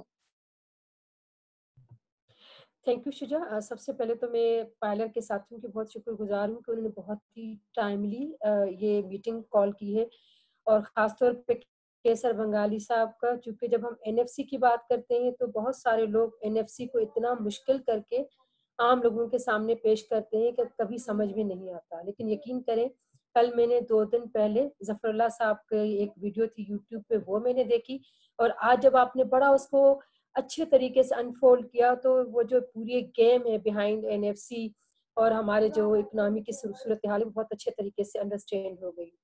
آپ نے 2-3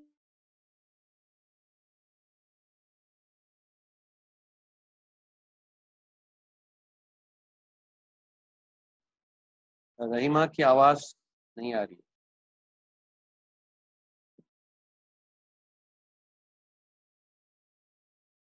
ریفارمس بہت زیادہ ضروری ہیں، اسی طرح سے سوشل ریفارمس بہت زیادہ ضروری ہیں، جہاں پہ آپ نے زمین و اس طرح کی باتیں کی کہ ایک لمٹ حد تک طے کرنا چاہیے گورنمنٹ کو کہ اس سے زیادہ کوئی پراپرٹی یا گھر کے لیے بھی پلاٹ نہیں رکھ سکتا. تیسرا اکنامیکل ریفارمس کی بات بھی آپ نے کی.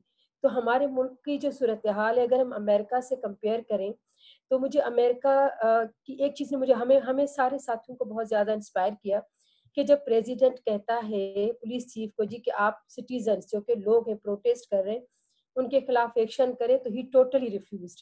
ہمارے یہاں صورتحال بالکل الٹ ہے کہ اگر ہم لوگوں کے حقوق کے لیے بات کرنے کے لیے روڈ پہ آتے ہیں تو دوسرے دن اٹھائے جاتے ہیں. بڑی کمپلیکس سچویشن ہے، اور خاص طور پہ اگر اس طرح کے پولیٹیکل ایشوز ہوں جس میں NFC پہ آپ بات کریں، آپ 18ویں ترمیم کی امپلیمنٹیشن کے حوالے سے بات کریں، اس کانٹیکس میں سول سوسائٹی کس طرح سے ایک رول پلے کر سکتی ہے لوگوں کو اویئر کرنے میں، کیونکہ ظاہر ہے کہ انقلاب لوگ ہی لے کے آئیں گے، یہ سیاسی پارٹیوں کے بس کی بات نہیں ہے. لیکن وہ جو عوام ہے وہ بھی اتنی پسی ہوئی ہے، اتنی ڈری ہوئی ہے کہ وہ آگے آنے کے لیے تیار نہیں ہے. تو بحثیت سول سوسائٹی ہم کیا رول پلے کر سکتے ہیں، اس پہ اگر آپ ہمیں انسائٹ دے دیں. دوسرا یہ ہے کہ IMF نے جب ہماری گورنمنٹ کو کہا جی کہ آپ سیلریز ریز نہ کریں، انکریز نہ کریں، انہوں نے ان کی وہ بات مان لی. لیکن کیا IMF کا ڈیفنس بجٹ پہ کوئی سٹانس نہیں ہے کہ جی آپ کا جو ڈیفنس ہے وہ اس پہ آپ کو اتنی کٹوتی کرنے کی ضرورت ہے. تیسری جو ایک بہت زیادہ الارمنگ صورتحال ہے وہ یہ ہے کہ ہمیں جو بھی حکومت آتی ہے، مطلب میں جب سے شعوری زندگی میں آئی ہوں میں نے دیکھا ہے کہ جو بھی حکومت بجٹ پیش کرتی ہے تو اپوزیشن کہتی ہے جی کہ یہ تو لوگوں کے فائدے کا بجٹ نہیں ہے اور اس طرح سے ہے. یہ صورتحال دیکھتے دیکھتے ہم بوڑھے ہونے کو آئے ہیں، لیکن وہ پریکٹس ابھی تک تبدیل نہیں ہوئی. وہ اس لیے تبدیل ہوئی جو کہ آپ نے بھی حوالہ دیا، کیونکہ وہ جو لیڈ کلاس ہے بیسیکلی دے آر لیڈنگ. تو جب بھی بجٹ بنتا ہے تو وہ اپنے جو انٹرسٹ ہیں وہ ان کو سرو کرنے کے لیے آگے آتے ہیں، لیکن عوام کے انٹرسٹ کو انہوں نے کبھی سامنے نہیں رکھا. تو یہ ساری سچویشنز ہیں جو مجھے لگتا ہے کہ ہمارے جیسے سماجوں کے اندر بہت زیادہ کمپلیکس صورتحال ہے، لیکن ہمیں کوئی نہ کوئی وے آؤٹ تو ہمیں نکالنا ہی ہوگا. تو اس پہ مجھے تھوڑی سی آپ کی انسائٹ چاہیے کہ آپ کیا سجیسٹ کرتے ہیں کہ بحیثیت سول سوسائٹی، بحیثیت ہیومن رائٹس ایکٹیوسٹ، بحیثیت پولیٹیکل اسٹوڈنٹ ہمیں کس طرح سے اپنی اسٹریٹجی کو آگے لے کے جانا چاہیے. جو ایک ڈس اپوائنٹنگ تھنگ ہے وہ یہ ہے کہ ہمارے جو اکیڈمک انسٹیٹیوشنس ہیں، ہمارے یہاں سماجی مسائل اتنے زیادہ بڑھ گئے ہیں کہ ہم اسی میں روزانہ کی بنیاد پہ پھنسے رہتے ہیں. ہمارے جو اکیڈمک انسٹیٹیوشنس ہیں they are failed to hold scientific research. وہ جو سائنسی بنیادوں پہ ریسرچز ہونی چاہیے وہ ہوتی ہی نہیں ہے، جو کہ بیسیکلی گائیڈ کریں سوسائٹی کو کہ آپ کے جو مسائل ہیں سوشل پولیٹیکل، اس پہ آپ کی یہ پالیسیز ہونی چاہیے، یہ پالیسیز اس کو ایڈریس کریں گی. بہت شکریہ. Thank you Rahima. لیاقت صاحب آپ اپنا مائک آن کر دیں.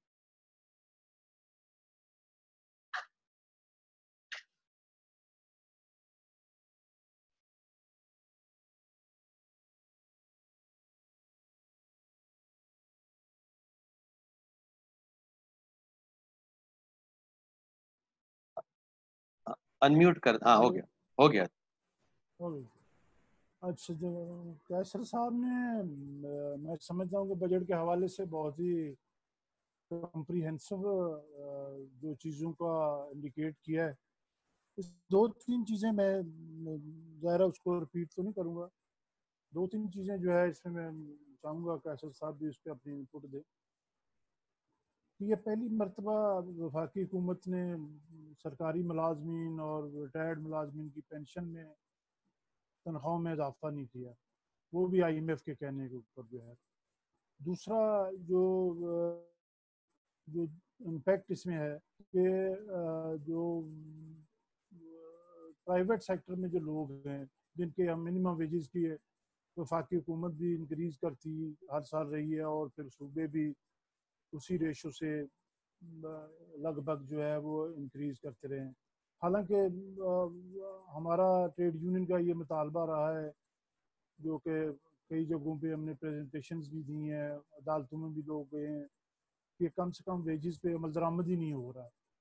کہ جیسے پچھلے سال 17,500 تھا تو وہ نہ صوبائی سطح پہ کسی صوبے میں اس پہ عمل درآمد ہو رہا ہے, نہ وفاق کی سطح پہ جو ہے وہ 8,000 10,000 لوگوں کو دیا جا رہا ہے. اور اس میں 8 گھنٹے کے اوقات کار تھے, وہ بھی 12 گھنٹے جبری ڈیوٹیاں دی جا رہی ہیں. اگر اس کے خلاف کو اپنی آواز اٹھاتا ہے تو وہ بھی اس کو نوکری سے جو ہے دوسرے دن اس کو فارغ کر دیا جاتا ہے. تو یہ تو ایک تو یہ محنت کشوں کے خلاف ایک بہت بڑی ایک آواز آئی ہے. ورکنگ کلاس ہے, جیسے نظمانی صاحب نے بھی کہا کہ ورکنگ کلاس کی جو جو جو ایشوز ہیں اس کو ایڈریس کرنے کے لیے نا پارلیمنٹ میں لوگ ہیں اور ریاست میں جتنے لوگ جوڑ بنا ہوا ہے وہ جاگیردار سسٹم اور سرمایہ دار اور یہ سارے جو مافیاز آئی ایم ایف کے بنیاد کے اوپر جو ہے تنخواہ پہ رکھے ہوئے ہیں. تو اس ایسی صورتحال میں ہم یہ سمجھتے ہیں کہ یہ ورکر کو نہ ٹریڈ یونین کا رائٹ دیا جا رہا تھا, نہ ان کو انبن سازی کا حق دیا جا رہا ہے. اب ان کو یہ تنخواہوں کے حوالے سے بھی ایک بہت بڑی صورتحال میں اس کا سامنا ہے. تو ہم تو پہلا ہماری جو ڈیمانڈ ہے وہ تو یہ ہے کہ ٹریڈ یونین اور سیاسی ورکر اور سول سوسائٹی تنشور تمام لوگ مل کے جو ہے وہ ہم پوری سوسائٹی میں اس بات کو بھی جو ہے وہ بڑی پوری طاقت کے ساتھ اٹھائیں کہ یہ جو آئی ایم ایف کے اشارے کے اوپر تنخواہوں میں اضافہ نہ کرنا یا پینشن میں اضافہ نہ کرنا یہ بڑی زیادتی والی بات ہے. دوسری جو بات اس میں یہ ہے, کیسر صاحب بہتر سمجھتے ہیں کہ پاکستان کی کرنسی سال میں میرے ناقصرائے کے مطابق جو ہے وہ 35% جو ہے وہ ڈی ویلیو ہوئی ہے یہ 1.5 سال کے درمیان کے اندر جو ہے. تو اس کا مطلب یہ ہے کہ جو 1.5 سال میں 35% سیلری کرنسی جو ڈالر اوپر گیا ہے وہ کرنسی جو ہے ڈی ویلیو ہوئی ہے. تو عام بندے کی جو انکم تھی, چاہے وہ تنخواہ دار طبقہ تھا, چاہے وہ چھوٹا کاروباری افراد تھا, چاہے وہ سول سوسائٹی کے لوگ تھے, ان کی وہ انکم میں 35% پہلے سے وہ ڈکریز ہو گئی ہے. تو بجائے اس کے کہ اس کو کمپنسیٹ کیا جاتا, مجھے اس کو کمپنسیٹ کرنے کے بجائے یہ لفظوں کی ہیر پھیر کر کے یہ بجٹ میں جو ہے ایک اور کمزور طبقے کے اوپر جو ہے ایک وار کیا گیا ہے کہ ان کی تنخواہوں میں نہ اضافہ کیا جائے. تو یہ امپیکٹ بھی میں سمجھتا ہوں کہ ہمیں لوگوں کے سامنے رکھنا چاہیے کہ پاکستان کی کرنسی جو ڈی ویلیو ہونے سے کیا امپیکٹ آتا ہے, کیا لوگوں میں اس میں اثرات جو ہیں اس کے کہاں تک جاتے. تیسری جو بڑی اہم بات ہے کہ جو انکم ٹیکس کا جو نفاذ انہوں نے وفاقی حکومت نے کیا ہوا ہے, یہ ہم کئی سالوں سے کر رہے ہیں کہ یہ اس کی جو سلیب ہے یہ بہت زیادہ ہے. اس وقت جو چھوٹا کاروباری بھی افراد بھی ہیں وہ بھی کم سے کم وہ اس کو 35% کے قریب جو ہے اس کو انکم ٹیکس اپنی انکم کا دینا ہے. اگر 35% آپ اس کا انکم ٹیکس ڈال دیں اور آپ اس میں اس کے اخراجات 50% نکال دیں تو وہ آج کی صورتحال میں ایک عام کاروباری افراد جو ہے اس کے پاس پھر چوری کے علاوہ کوئی راستہ ہی نہیں رہا.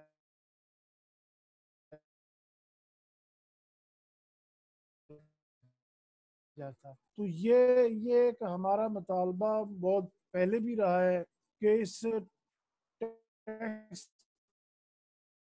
की जो स्लेब है इसको कम से कम नहीं आया था, लेकिन ये काफी रिलीफ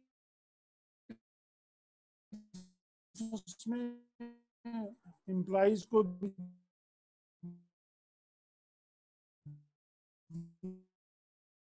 किया गया था, उस स्लेब को कम किया गया था, तो उससे कम से कम जिसे कारोबार इससे भी मैं चाहूंगा कि कैसर साहब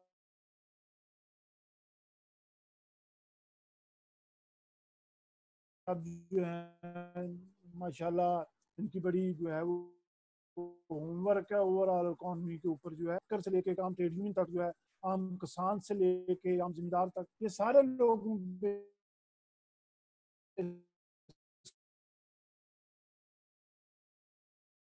बड़ी अहम जो अलार्मिंग बात है कि वो कोई 1000 अरब रुपया जो है वो कारोबारी तबका जो है सॉरी जो जो जो सरमायादार तबका उसको मराद देने के लिए हुकूमत ने रखा हुआ है। तो एक तरफ तो वो कारोबारी तबके को जो है वो मजीद जो है उसको सब्सिडी की मद में या और रिबेट की मद में या और ऐसी बहुत सारी जो चीज़ें हैं उसमें वो देने के लिए हुकूमत जो है इसलिए तैयार है। आज मैंने एक अखबार में छोटी सी खबर भी पढ़ी है कि रज़ाक दाऊद ने जो है कारोबारी तबके को जो है रिलीफ जो है मराद दिलाने में कामयाब हो गया।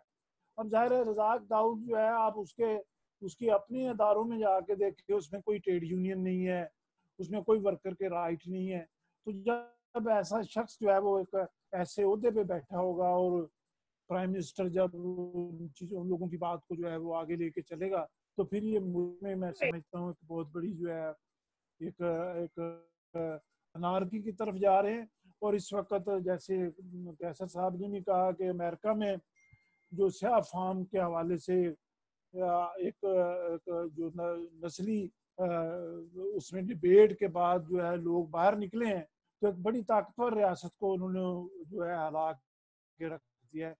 तो ऐसी क्या वजह है कि पाकिस्तान के जहाँ 73 सालों से मेहनत कशों का इस्तेसाल हो रहा है, किसानों का इस्तेसाल हो रहा है, आम मतवस्त तबके का इस्तेसाल हो रहा है, तो इसमें ऐसी क्या रुकावट है? हम सारे लोग जो है वो बड़ी तरीका आगाज हम कर सकते हैं और जदोजहद कर सकते हैं। और ये वक्त मैं समझता हूँ प्रॉपर वक्त है कि हमें अपनी जदोजहद को जो है वो ऑर्गेनाइज करना चाहिए। और ये बिल्कुल इस बात पे मैं इत्तेफाक करता हूँ कि अगर हम स्कैटर्स रहे, हम जहनों में तफरीक रही और हम किसी जो अवामी एजेंडा है, जो लोगों के मफादात का जो मसाइल हैं, अगर उसके ऊपर हम इकट्ठे होके जदोजहद अगर ना की, तो मैं समझता हूँ ये ज़बरदस्ती, जैसे अभी फ़हीम साबर की बात हो रही थी, एसेंशियल इनकी ट्रेड यूनियन पे लगा दी है। ये जो है जिसको चाहें जो है जिसकी ट्रेड यूनियन पे पाबंदी लगा दें। इन्होंने रियासत जो है घर की लौंडी समझ ली है, कॉन्स्टिट्यूशनल कोई चीज़ नहीं देखी जा रही। कोई एक जफर मौज जो है वो मामने खुसूसी की है, जो मैं समझता हूँ कि वो आइन के मुताबिक उनका हक नहीं है। मैं इस पर भी चाहूँगा कि हमें ट्रेड यूनियन की तरफ से कैसर बंगाली साहब, करामत साहब, हम सब मिलके जो है हमें कोर्ट में जाना चाहिए कि हमारे टैक्स से, हमारे जो है अवाम के खून पसीने से जो है ये लोग जो है सारे जो है मामले खुसूसी यार दोस्त इन्होंने ऊपर रखे हुए हैं। ये भी अनकॉन्स्टिट्यूशनल एक्ट है जिसकी बुनियाद पे मैं समझता हूँ कि वो अपनी मर्जी से जो है मुसल्लत किए जा रहे हैं, जो रियासती ढांचा जिसके लिए खतरे में है। तो इस बजट का जो बुनियादी जो इशू है हम उसको मुस्तरद करते हैं। और ये जदोजहद पे जो कैसर साहब ने कहा है, यकीनन ये हम पहले भी बात करते रहे हैं और आज भी ये बात करें, लेकिन अब हमें ये इस पे सीरियसली जो है होमवर्क करके इसके ऊपर जो है आगे बढ़ना होगा। Thank you very much. जी कैसर साहब आप कमेंट करेंगे या? जी नहीं, मैं हाल बहुत सारे इश्यूज उठे हैं। रहीमा ने एक सवाल उठाया कि क्या हम गिव अप कर लें। ये तो ऑप्शन ही नहीं है गिव अप करने का, इसलिए कि गिव अप करने के बाद आप क्या करेंगे? या आपको मज़ीद पिसेंगे, कहीं और जा नहीं सकते, तो اگر اپنے لیے نہیں تو اپنے بچوں کے لیے لڑنا پڑے گا. سول سوسائٹی کیا کر سکتی ہے؟ سول سوسائٹی ہمارے یہاں جو ہے بنیادی طور پہ بہت کمزور رہی ہے. جو بہت بڑا طبقہ ہے، لیڈرشپ کا جو طبقہ ہے، وہ اینٹائی پولیٹیکل ہے. وہ سمجھتے ہیں کہ سیاستدان سارے چور ہیں، ان کے ساتھ کام نہیں کر سکتے. وہ اور جب مارشل لاء لگتا ہے تو 1999 میں ہم نے دیکھا کہ بہت سارے جو اسٹالورٹس تھے سول سوسائٹی کے وہ منسٹرز بن گئے پھر فوجی حکومت میں. یہ ہمیں رویہ بدلنا پڑے گا. پولیٹیکل پارٹیز ہی ملک میں تبدیلی لا سکتی ہے. جو اس وقت پولیٹیکل پارٹیز ہیں وہ انہی کے ساتھ کام کرنا ہوگا. آپ اپنی بنا سکتے ہیں تو بنا لیں. میں ہی فوت ہو گئی، ہمارے بس کی بات نہیں ہے پولیٹیکل پارٹی بنانا. کرامت نے بھی بنائی تھی، وہ بھی فوت ہو گئی. جو پولیٹیکل پارٹیز ہیں اس وقت اسٹیبلشڈ، انہی کے ساتھ کام کرنا ہوگا.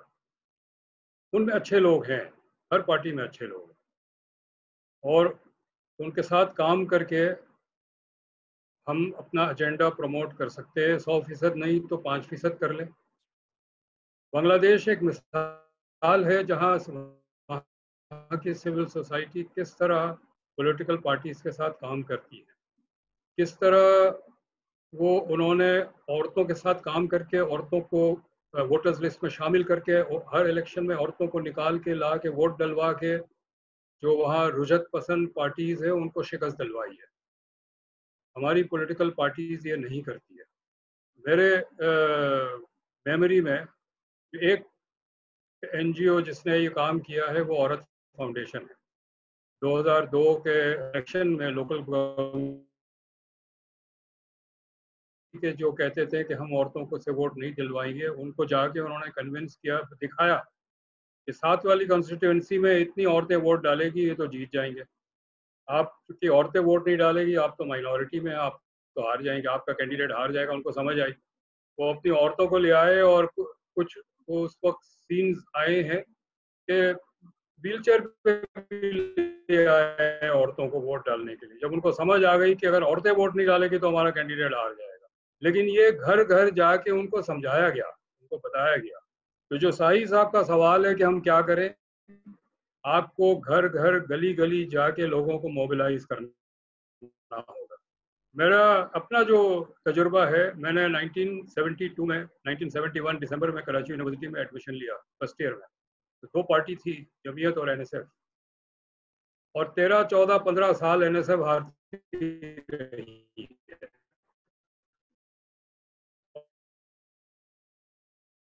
پارٹی بنائی وہاں پر لبرل کے نام سے، اور میں اس پارٹی کا پہلا یونٹ سیکریٹری تھا. اس کے بعد پارٹی کا چیئرمین بنا. تو میں نے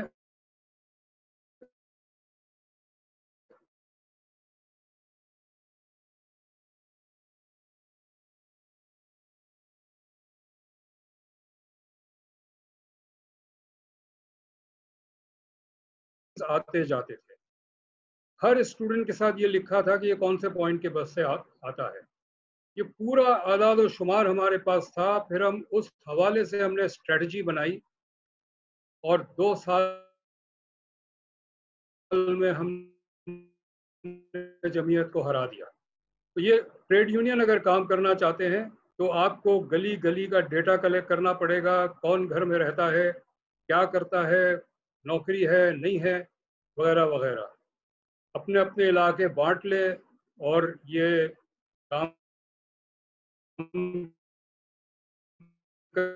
کریں اور گھر گھر جا کے کنونس کریں کہ اگر ان کے وہ دیکھیں بچوں کو کمزور ہوتے ہوئے.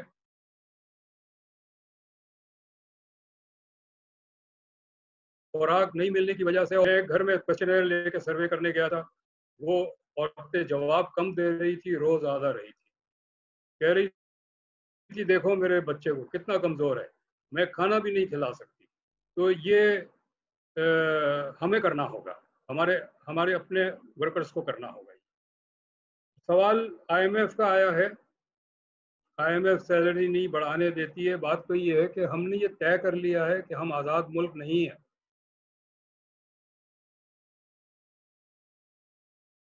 ہم IMF اور ورلڈ بینک اور شینگ اور UAID اور ڈیفٹ کی کالونی ہے. وہ جو کہیں گے ہم کریں گے. اس کے خلاف بھی لڑنے کی ضرورت ہے، آواز اٹھانے کی ضرورت ہے.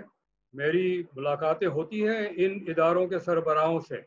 میں اتنا شور مچایا ہے، اپنی نیوسنس ویلیو اتنی کر دی ہے کہ یہ لوگ مجھ سے ملنے آتے ہیں. تو میں ان کو کہتا ہوں کہ آپ ذمہ دار ہیں پاکستان کی بحران کے لیے، اور آپ چلے جائیں. پاکستان کو بینک ہونے دیں، مت دے امداد. آپ نے پوچھا ڈیفنس کیوں نہیں اٹھاتے.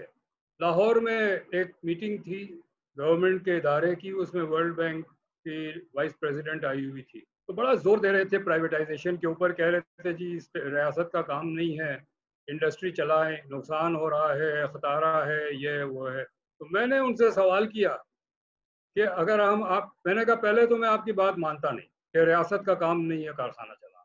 اگر مان بھی لے تو آپ کو یہ ریاست کے کارخانے نظر آتے ہیں، فوج کے کارخانے کیوں نہیں نظر آتے ہیں؟ تو اس نے مجھے ایک بہت بڑی سی مسکراہٹ دی.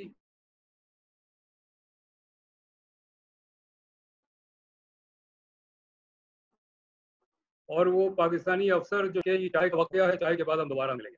تو ایشو تو جہاں ہمیں موقع ملے ہمیں ریز کرنا چاہیے. میں تو کرتا ہوں، ان کے منہ پہ کرتا ہوں. اور میں نے یہ بھی کہا، میں نے سوال یہ نہیں کیا کہ آپ کیوں نہیں ڈیفنس انڈسٹریز کو پرائیویٹائز کرنے کی بات کرتے ہیں. میں نے ساتھ ایک سیکنڈ سوال یہ بھی کیا کہ آپ کا فوج کے ساتھ کیا رشتہ ہے. تو یہ سوال ہم کریں، اٹھائیں، اور ہر فورم پہ اٹھائیں. ضروری نہیں صرف ان کے سامنے اٹھائیں، ہر فورم پہ اٹھائیں. ایک سوال تھا کہ بجٹ میں کوئی تبدیلی ہم نہیں دیکھتے ہیں. میری اپنی میموری میں پچھلے 40-50 سال میں ایک بجٹ تھا جس نے ڈھانچہ بدلا ہے، اور وہ پاکستان پیپلز پارٹی کا پہلا بجٹ تھا جو ڈاکٹر مبشر حسن نے پیش کیا تھا. اس نے ڈھانچہ بدلا، اور اس کے بعد وہ جو بھی تبدیلی انہوں نے کی تھی وہ جنرل ضیاء نے اس کو ریورس کر دیا. اب یہ کہ تنخواہ کیوں نہیں بڑھائی. ہم اگر فریادی بن کے جائیں گے حکومت کے پاس یا IMF کے پاس کہ سر ہماری تنخواہ بڑھا دیں، تو پہلے تو آپ یہ طے کر لیں کہ آپ اس ملک کے شہری بن کے جانا چاہتے ہیں یا فریادی بن کے جانا چاہتے ہیں. حقوق کبھی دیے نہیں جاتے، حقوق ہمیشہ لڑ کے لیے جاتے. کوئی آپ کو پلیٹ پہ رکھ کے آپ کا حق نہیں دے گا، اس کے لیے لڑنا ہوگا. آپ خاموش ہو گئے، آپ کمزور پڑ گئے، آپ گھر بیٹھ گئے تو بھول جائیں کہ آپ کے حق آپ کو کوئی دروازہ کھٹکھٹا کے لا کے دے گا. آپ کو باہر نکل کے لڑنا پڑے گا. اور آرگنائزیشن صرف آپ کی اپنی نہیں ہے، آپ کو کولیشنز بنانے پڑیں گے. ٹیچرز یونین بڑی پاورفل ہے. یہ ہمیشہ چیف منسٹر ہاؤس کے سامنے بیٹھ کے اپنے منوا لیتی ہے. ان سے رابطہ کریں. وہ کیوں صرف اپنی تنخواہ بڑھواتے ہیں اور ملک ڈوب رہا ہے تو ان کو پرواہ نہیں ہے. بات کریں ان سے. میں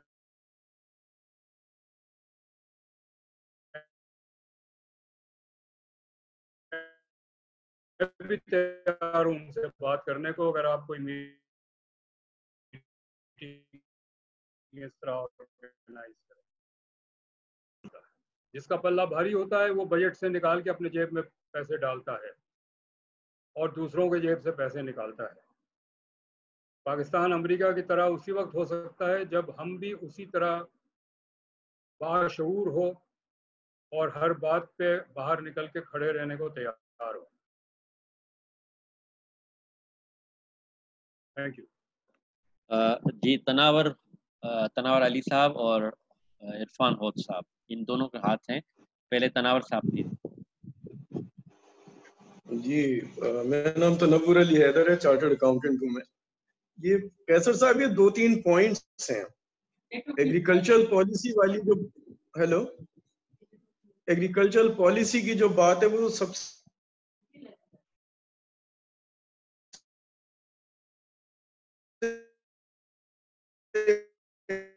अहम है, जाहिर है। तो इसमें यह है कि कपास तो एक्चुअली 6-7 साल पहले या 8 साल पहले 14 मिलियन बेल्स थी, वो तो वहां से कम होकर ऑलरेडी 8-9 मिलियन बेल रह गई है, क्योंकि उसकी जगह गन्ने ने अक्सर ने ले ली है। गन्ना जो उससे कई गुना ज्यादा पानी पीता है और उसकी जो शुगर कंटेंट है वो भी दुनिया के मुकाबले में शायद आधी है हमारी। और पहले कॉटन ग्रोइंग एरियाज जो थे वो प्रेस्क्राइब थे, रहीम खान डिस्ट्रिक्ट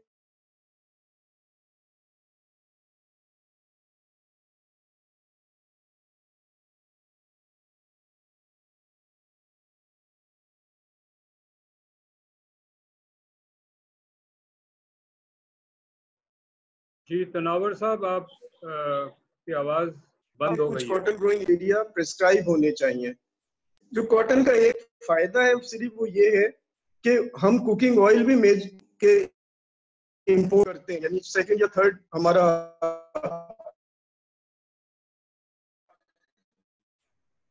जो फॉरेन एक्सचेंज इस पे जाए होते हैं कुकिंग ऑयल है। तो कॉटन से कॉटन सी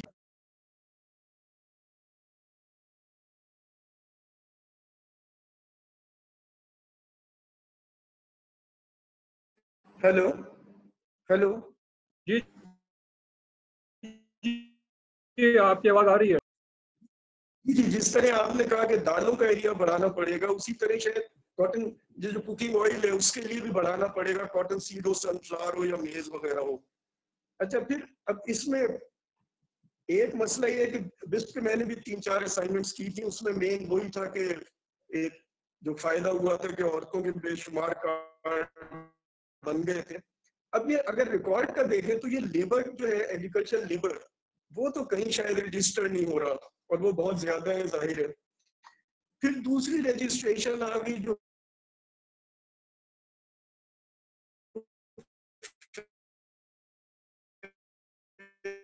वर्कर उनके जो है नकली से नहीं है, लेकिन ये कि किसी वो कोशिश भी नहीं करते, जाहिर एम्प्लॉयर का तो इंटरेस्ट नहीं है कि वो उन्हें रजिस्टर कराए, जिसकी वजह से वो लेबर लॉज भी अप्लाई वहां नहीं होती ठीक तरह। सोशल सिक्योरिटी के पे भी, यानी अब मुश्किल का वक्त है, वो रिकॉर्ड पे नहीं है तो सोशल सिक्योरिटी उन्हें क्या देगी, ना EOBI है ना एजुकेशन से कुछ नहीं उन्हें मिलता। वजह सिर्फ ये है कि वो ऑन रिकॉर्ड है ही नहीं एज अ वर्कर। अच्छा, फिर जिस दुकान पे शॉपिंग मॉल में जाए वहां लिखा होगा जुमे को छुट्टी होती है और रोज मुलाजमीन को तनख्वाह दी जाती है, और वही बंदा 20 साल से आपको नजर आ रहा होगा सेल्समैन, वो एक्चुअली उसका रेगुलर तकरीबन मुलाजिम है, लेकिन वो कागजों में वो डेली वर्कर चले जा रहे हैं। फिर कॉन्ट्रैक्ट लेबर का जो सीन शुरू हुआ है नया, कि यानी अपना परमानेंट लेबर तकरीबन फारिग होके कि जी ये क्या है जी, सिक्योरिटी कंपनी को हमने दिया हुआ है, और लीगली उनको सोशल सिक्योरिटी देनी चाहिए, लेकिन वो भी उसमें बिल्कुल आजाद हो जाते हैं। तो प्रोबेबली इस पैंडेमिक से एक फायदा कम से कम ये तो होना चाहिए कि लोग अब रजिस्ट्रेशन तो प्रॉपर कराएं किसी तरह अपनी, ताकि वो रिकॉर्ड पे तो हों कि वो मजदूर है। ये चीजें थी जो मेरे जहन में आई थी।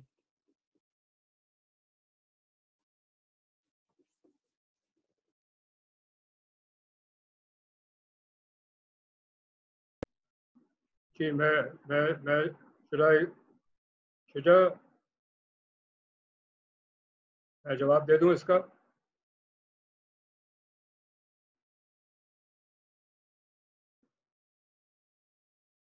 जी, एग्रीकल्चर और मैन्युफैक्चरिंग जो है वो तो दो पैर है जिस पे मईशत खड़ी है, two legs on which the economy stands. उसको तो हमें बहुत तवज्जो देनी है। क्रॉपिंग पैटर्न तो एक इशू है कि हम कपास लगाएंगे या गन्ना लगाएंगे या गंदम लगाएंगे, लेकिन एक जो यूनिवर्सल इशू है, प्रोडक्टिविटी बिल्कुल गिर गई है, यानी फी एकड़ पैदावार जो है वो बहुत ही ज़्यादा कम हो गई है। जो हमसे ज़्यादा गरीब मुल्क है उनकी भी ज़्यादा है, और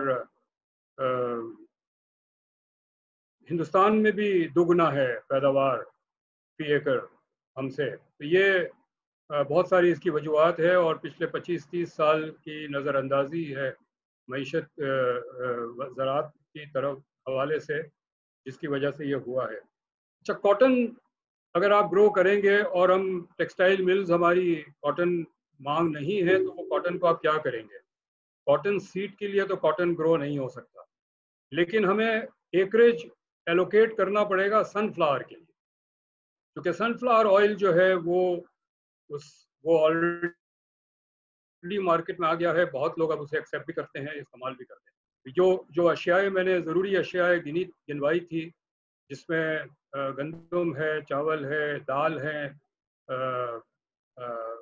پیاز ہے، آلو ہے، ادرک ہے، لہسن ہے، ان میں ظاہر ہے تمام چیزیں کوکنگ آئل کے بغیر نہیں بن سکتی، تو سن فلاور آئل ہمارے ملک میں بہت ہو سکتا ہے اور وہ ریپلیس کرے گا امپورٹڈ پام آئل کو۔ یہ تو ہے۔ آپ نے کہا کہ کاٹن کی پیداوار کم ہوئی ہے، گنا نے ان کی جگہ لی ہے، لیکن یہی تو مارکیٹ اکانومی کا کمال ہے، کیونکہ گنے کی سپورٹ پرائس تھی تو جو کاشتکار تھا اس نے گنا لگایا، کاٹن کم کر دیا، اور کاٹن جب کم ہوا تو ہمارے کارخانے، جو ٹیکسٹائل مل کو کاٹن نہیں ملا تو ہم کاٹن امپورٹ کرنے لگے۔ آپ دیکھیں ایک مزخیز بات پاکستان کی، ہمارا مین جو انڈسٹری، ہماری پوری معیشت کھڑی ہے کاٹن کے ٹیکسٹائل کے اوپر، اور ہم کاٹن گرو کم کر رہے ہیں، کاٹن امپورٹ کر رہے ہیں ٹیکسٹائل مل کو چلانے کے لیے، اور یہ مارکیٹ اکانومی کا کمال ہے۔ یہ اب نہیں چلے گا۔ جتنی کاٹن ہمیں چاہیے ٹیکسٹائل مل کو، اتنی کاٹن ہمیں گرو کرنی ہے، اتنا ایکریج ایلوکیٹ ہونا چاہیے، جتنا گندم چاہیے ایکریج ایلوکیٹ ہونا چاہیے، جتنا سن فلاور چاہیے ایلوکیٹ ہونا چاہیے، جتنی دالیں چاہیے ایلوکیٹ ہونا چاہیے، جتنا پیاز چاہیے، وہ سارا ریاست طے کرے کہ ڈسٹرکٹ وائز کتنا رقبہ کس کراپ کے لیے ایلوکیٹڈ ہے، اور اس حساب سے پھر پالیسی بنائے۔ ظاہر ہے کاشتکار کو ہم نقصان نہیں دینا چاہتے، ضرور زبردستی ان کو ایک چیز پیدا کرنے کو مجبور کرے جس میں ان کو پیسے بھی نہ مل رہے ہو، یہ مناسب نہیں ہے، لیکن جب ایلوکیٹ کریں تو وہ پرائسنگ سٹرکچر اس حساب سے بنا لیں۔ اس پہ جو نیو لبرل والے ہیں وہ کہیں گے کہ جی پھر تو آپ انٹرنیشنل کاسٹ سے زیادہ مہنگی چیز بنائیں گے۔ میرا جواب ان کو یہ ہے کہ جی ہاں بنائیں گے، اور بنانا چاہیے، چاہے مہنگی ہے، چونکہ خوراک دینا پہلی اولین ترجیح ریاست کی ہے۔ اگر وہ فی کاسٹ پر کلوگرام کاسٹ زیادہ آ رہی ہے تو آنے دیں، چونکہ ہم امپورٹ نہیں کر سکتے۔ امپورٹ اس لیے نہیں کر سکتے کہ ہمارے پاس فارن ایکسچینج نہیں ہے، تو پھر ہم ڈومیسٹک بنائیں گے تو مہنگا پڑتا ہے، تو مہنگا ہی صحیح، لیکن روٹی ٹیبل پہ ہونی چاہیے ہر خاندان کے لیے۔ ایک سوال یہ ہے کہ ایگریکلچر کا لیبر یونین نہیں ہے۔ بات یہ کہ پہلی یونین دنیا میں جب بنی تھی، اور یہ بات میں نے کرامت سے ہی سیکھی ہے، پہلی یونین جو بنی تھی دنیا کی، وہ حکومت کی اجازت سے نہیں بنی تھی۔ یہ نہیں تھا کہ حکومت نے پہلے قانون بنایا کہ جی ایک ٹریڈ یونین ہونا چاہیے، اس کے یہ رولز ہیں، اور پھر ٹریڈ یونین بن گئی ٹریڈ یونین، بنا نہیں لوگوں نے یونین۔ جب وہ بن گئی اور وہ افیکٹو تھی اور وہ اپنا کام کرنے لگے، تو حکومت نے سوچا کہ پھر اب اس پہ کچھ قانون سازی بھی ہونی چاہیے۔ تو کوئی نہیں روکتا کسی کو زرعی ٹریڈ یونین بنانے سے۔ جو لوگ دیہات میں کام کرتے ہیں ان کو چاہیے کہ وہ دیہات کے مزدوروں کو جمع کریں اور یونین بنائیں۔ جب یونینیں بن جائیں گی، مضبوط ہو جائے گی، تو قانون گا۔ اسی طرح کوئی نہیں روکتا ہے شہروں میں انڈسٹری یونین بنانے سے، کی تو یونین ہے، لیکن کوئی ٹیکسٹائل یونین نہیں ہے پاکستان میں، ٹیکسٹائل انڈسٹری کی یونین نہیں ہے، کوئی رکشے والوں کی یونین نہیں ہے پاکستان میں، کوئی نہیں روکتا یہ یونین بنانے سے۔ جب بنائیں تو یہ کام کرے گی۔ آخری سوال تھا کہ ٹریڈ یونین لیبر ریکارڈڈ ہی نہیں ہے تو ان کو کیسے کوئی سوشل سیکیورٹی مل سکتی ہے؟ بالکل صحیح ہے، اور ریکارڈ کرنا ایک ایک شخص کو مشکل ہے، ہو نہیں سکتا۔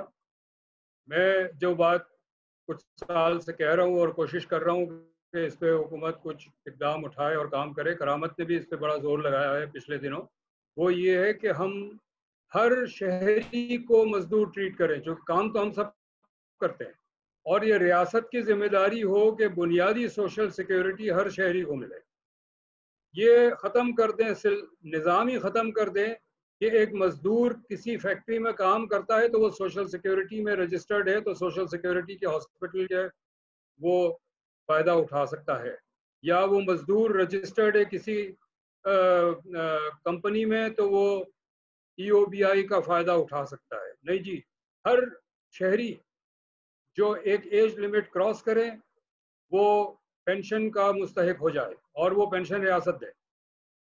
تو اس طرح کا ایک نظام بنانے کی ضرورت ہے. اب یہ چونکہ جو پہلے ایک زمانہ ہوتا تھا ایک ایک کارخانے میں 10,000 20,000 30,000 مزدور ہوتے تھے، تو وہاں پر آپ مزدوروں کو بہت ساری فیسلٹی دے سکتے تھے مزدور ہونے کے تحت. لیکن اب بہت سارے لوگ گھر میں کام کرتے ہیں، بہت سارا کام ڈی سینٹرلائزڈ ہے، بہت سارا پروڈکشن پروسیس ڈی سینٹرلائزڈ ہے. ایک گاڑی ایک جگہ نہیں بنتی، اس کی مشین انجن کہیں اور بنتا ہے، شاک ابزاربر کہیں اور بنتا ہے، اس کے پہیے کہیں اور بنتے ہیں، اس کے شیشے کہیں اور بنتے ہیں، اس کی اپہولسٹری کہیں اور بنتی ہے، اور ان میں بھی ڈویژنز ہیں. تو ہر کارخانے میں تھوڑے تھوڑے لوگ ہیں بکھرے ہوئے علاقے طور پہ. ٹریڈ یونینزم اس طرح کی اب ہو نہیں سکتی ہے جو پہلے ہوتی تھی ٹریڈ یونینزم. تو تمام شہریوں کو مزدور تسلیم کرے ریاست، اور وہ تمام سوشل سیکیورٹی کی جو سہولتیں ہیں وہ تمام شہری کو دیں. اس کا براہ راست تعلق کسی کارخانے یا کمپنی سے نہیں ہونا چاہیے. اس کی جو کاسٹ ہے حکومت وہ کمپنی سے اور کارخانے سے لے لے ٹیکس کے ذریعے، ایک لیبر ویلفیئر ٹیکس لگا لیں اس پہ. لیکن براہ راست کارخانے پہ ذمہ داری نہیں ہونی چاہیے کہ وہ مزدوروں کو وہ سہولت فراہم کرے. یہ نظام کو بدلنے کی بات ہے، اور یہ اس میں انقلاب نہیں چاہیے، یہ نظام بدلا جا سکتا ہے. یہ جو ٹریڈ یونین کے لوگ ہیں اگر حکومت پہ جا کے دباؤ ڈالے، میں 2 سال سے بات کر رہا ہوں حکومت کے ساتھ، لیکن وہ بات کرتے کرتے پھر کہیں رہ جاتی ہے، پھر 6-8 مہینے کے بعد وہ پھر جاگتے ہیں کہ جی وہ آپ سے ایک بات ہوئی تھی کرنے کی تو ذرا اس پہ کریں.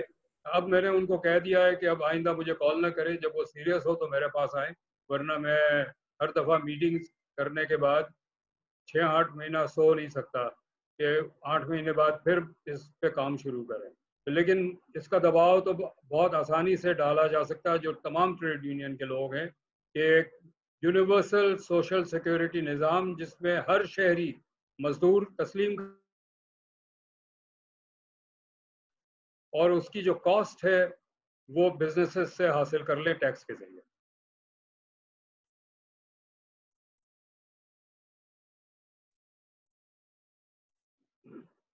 جی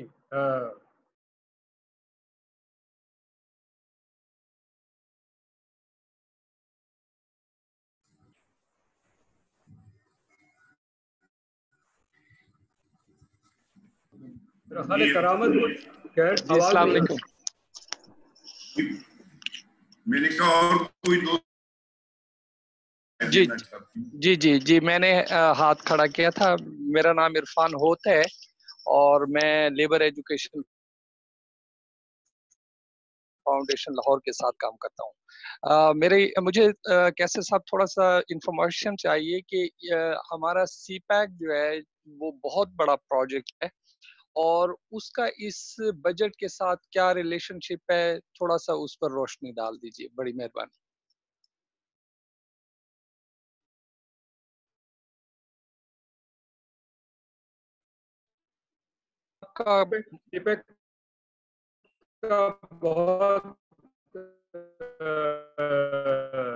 سی پیک میں ہمارا جو الائنس ہے وہ چین کے ساتھ ہے. پچھلے 60 سال تو ہم امریکہ کی چھتری کے نیچے بیٹھے رہے. اب ہم چھتری بدلنا چاہتے ہیں، چینی چھتری کے نیچے بیٹھنا چاہتے ہیں. لیکن ہماری بہت ساری چیزیں جڑی ہوئی ہے مغرب کے ساتھ اور امریکہ کے ساتھ، اور سب سے جو چیز ہمیں جوڑتی ہے وہ ہمارا قرضہ ہے. ہم قرض دار ہیں مغرب کو بہت زیادہ، اور جب مشکل آئی جو ہر 5-6 سال کے بعد آتا ہے، ڈالر کا کرائسس آتا ہے، ہم جاتے ہیں IMF کے پاس، IMF واشنگٹن میں ہے، تو اب IMF نے اپنے بندے بٹھا دیے ہیں ہماری معیشت کو چلانے کے لیے، اور امریکہ آپ کو پتا ہے سی پیک کے خلاف پروپیگنڈا بھی کر رہا ہے اور اقدامات بھی کر رہا ہے. تو یہ اس بجٹ میں تو ظاہر ہے سی پیک کا نام نہیں آئے گا، کیونکہ یہ سی پیک تو یہ بجٹ تو واشنگٹن سے بن کے آیا ہے. تو یہ سی پیک تو اس وقت کولڈ سٹوریج میں چلا گیا ہے. فی الحال سی پیک پہ کوئی کام نہیں ہو سکتا. امریکہ کی بندش سے، IMF کی، ورلڈ بینک کی بندش سے نہیں نکلتے.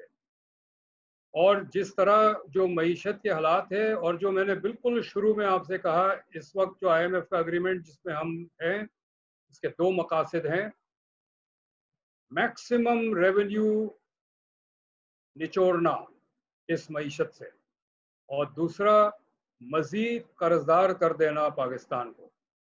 مزید قرضدار کرنے کا مقصد ہی یہی ہے کہ ہمیں آزاد فیصلہ کرنے کی ہماری صلاحیت ختم کر دیں، اور ہم اگر چاہیں آگے چل کے کہ چین کے ساتھ ہم ہاتھ بڑھانا چاہتے ہیں، وہ ہاتھ بڑھانے کی اجازت ہی ہمیں نہ دے، ان کے پاس اختیار ہو اجازت دینے کا. یہ ان کا مقصد ہے، اور میں یہ پہلے بھی کہہ چکا ہوں اور پھر میں کہہ رہا ہوں کہ ان کا جو الٹیمیٹ آبجیکٹو ہے ہمیں قرض میں جکڑنے کا، وہ ایک دن آئے گا جب وہ کہیں گے کہ آئندہ آپ کو ڈالر ایک اس وقت ملے گا جب آپ اپنے نیوکلیر ہتھیار ہمارے حوالے کر دیں گے. یہ آنا ہے، یہ میں دعوے سے کہتا ہوں، یہ آنا ہے.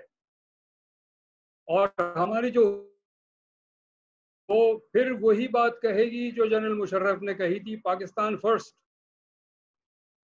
Pakistan first, nuclear weapon next.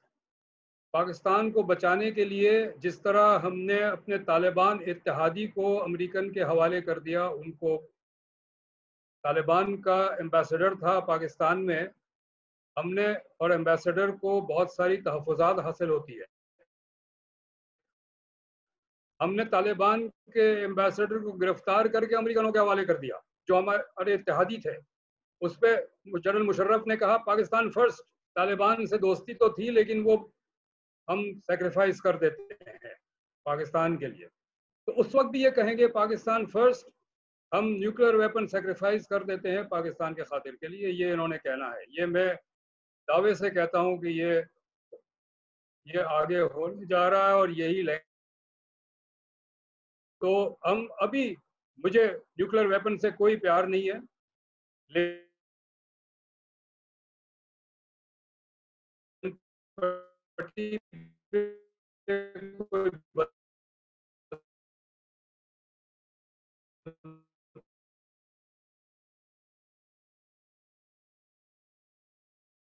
اس پہ سوال بھی آئے، ساہی صاحب نے بھی اس حوالے سے سوال کیا، رحیمہ بی بی نے بھی کیا.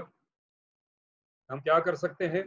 سیاست میں حصہ لیں، ہر شخص سیاسی پارٹیوں کے ساتھ کام کریں جو اس وقت ہے، سیاسی پارٹیوں میں ان کے ممبر بنیں، ان کی میٹنگز میں جائیں، ان کو مجبور کریں کہ وہ آپ کے ایجنڈا کو لے. وہ بھی تیار. ویسے میں آپ کو بتا دوں کہ وہ بہت they are hungry for material. میں سیاسی پارٹیوں کے ساتھ کام کرتا ہوں، ایک سے زیادہ سیاسی پارٹی کے ساتھ، 3 سیاسی پارٹی کے ساتھ اس وقت میں کام کر رہا ہوں. وہ ہر وقت چیزیں مانگ رہے ہوتے ہیں مختلف ٹاپکس پہ کہ جی یہ پلیز ہمیں دیں، ہم اس پہ کچھ کام کرنا چاہتے ہیں. وہ تیار ہے آپ سے لینے کو. ہم اپنے پیڈسٹل سے نیچے اتریں اور ان کے پاس جائیں اور ان کی زبان کے حوالے سے بات کریں. میں اکانومسٹ ہوں، میں اگر واشنگٹن کے کسی انسٹیٹیوٹ میں جا کے کوئی پیپر پیش کروں گا تو میتھمیٹکس کے ایکویشنز ڈرا کروں گا اور میتھمیٹکس کی زبان استعمال کروں گا. لیکن وہی بات اگر میں کسی سیاستدان سے کرتا ہوں تو میں عام زبان میں بات کرتا ہوں جو اس کو سمجھ آئے. میں میتھمیٹیکل ایکویشن ان کے سامنے ڈرا کروں اور اسے سمجھ نہ آئے اور میں یہ کہوں کہ جاہل آدمی ہے، اسے کچھ نہیں سمجھ آتی اور چلا آؤں، تو میں اپنی جہالت کا مظاہرہ کر رہا ہوں، ان کی جہالت کا نہیں کر رہا ہوں. تو یہ جو ہم اپنے پیڈسٹل پہ بیٹھے ہوئے ہیں، اس سے ہم نیچے اترے، جائیں سیاستدانوں کے پاس، ان کے ساتھ ان کو کہیں کہ ہم آپ کی کیا مدد کر سکتے ہیں. ہم نے یہ کام کیا ہے, ہم نے ریسرچ کی ہے, یہ ہمارا پیپر ہے, ہم آپ کو آسان زبان میں 2 پیج لکھ کے دے رہے ہیں. ان کے ساتھ بیٹھے. میں سمجھتا ہوں کہ سیاسی پارٹیوں کو مضبوط کریں گے تو جمہوریت کو مضبوط کریں گے, جمہوریت کو مضبوط کریں گے تو عوامی طاقت مضبوط ہوگی. شکریہ.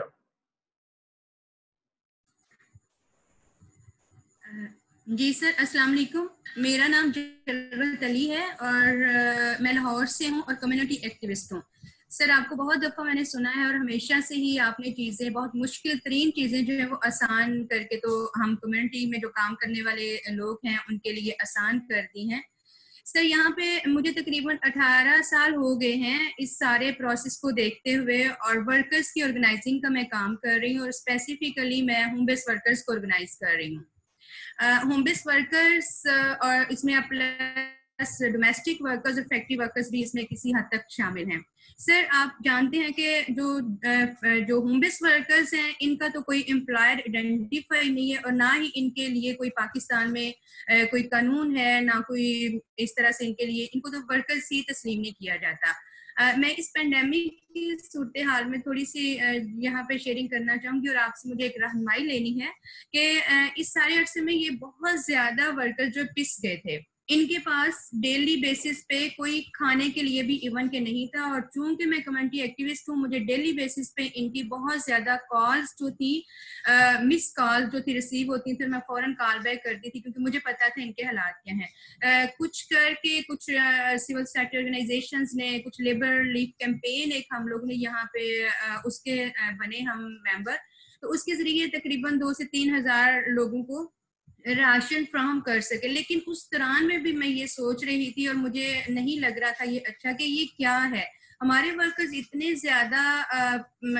زیادہ ولنریبل ہیں کہ اس ابھی 1 مہینہ مارچ میں جب لاک ڈاؤن ہو گیا اور ساری بند ہو گئی, تو اپریل میں ان کے فون آنے شروع ہو گئے. تو مجھے یہ اس طرح بھی اچھا نہیں لگ رہا تھا کہ وہ کس طرح سے راشن کے لیے بات کر رہے ہیں. ڈومیسٹک ورکرز کے لیے آلدو کے پنجاب میں لا بن چکا ہے, لیکن ان کے بھی ابھی گورنمنٹ کے اندر کے جو سوشل سیکورٹی میں رجسٹریشن تھی اس کا عجیب ہی ان کے اپنے ہی ابھی معاملہ چل رہے ہیں, وہ کسی طریقے سے اس کو ہینڈل نہیں کر پا رہے. تو ابھی وہ جو ڈومیسٹک ورکرز ہیں, آپ کو پتا اس میں بھی زیادہ خواتین شامل ہیں, بہت ہی زیادہ زیرو پوزیشن پہ وہ بھی آ گئی, کیونکہ اسی دن وہ جو گھر کی مالکان بھی اگر کہ وہ جو خواتین ہی ہیں انہوں نے فوراً ان کو جواب دے دیا, چلیں اپنی سیکورٹی کے لیے, ان کی سیکورٹی کے لیے, صحت کے حوالے سے اچھی بات ہے, وہ بھی چلے گی, ان کے بھی حالات یہاں پہ. سر, میں یہاں پہ, اور وہ بھی ہوم بیس ورکرز اور ڈومیسٹک ورکرز بھی بات کرنے کے لیے نہیں سمجھتی کہ ان کو اپنی مالکان کے ساتھ کے خلاف کا ورننگ, ان کے لیے اپنے رائٹ کے لیے بات کرنے کا کوئی ہے, کیونکہ ڈومیسٹک ورکرز سمجھتی کہ باجیاں جو ہمیں تنخواہ دے دیتی ہیں اینف ہے اور بہت اچھی بات ہے, احسان مند ہوتی ہیں. ہوم بیس ورکرز کہتی ہیں کہ امپلائر آ جاتا ہے, کوئی مڈل مین ہمیں کام دے دیتا ہے, ہم اس کی مشکور ہیں, چلیں اچھی بات ہے.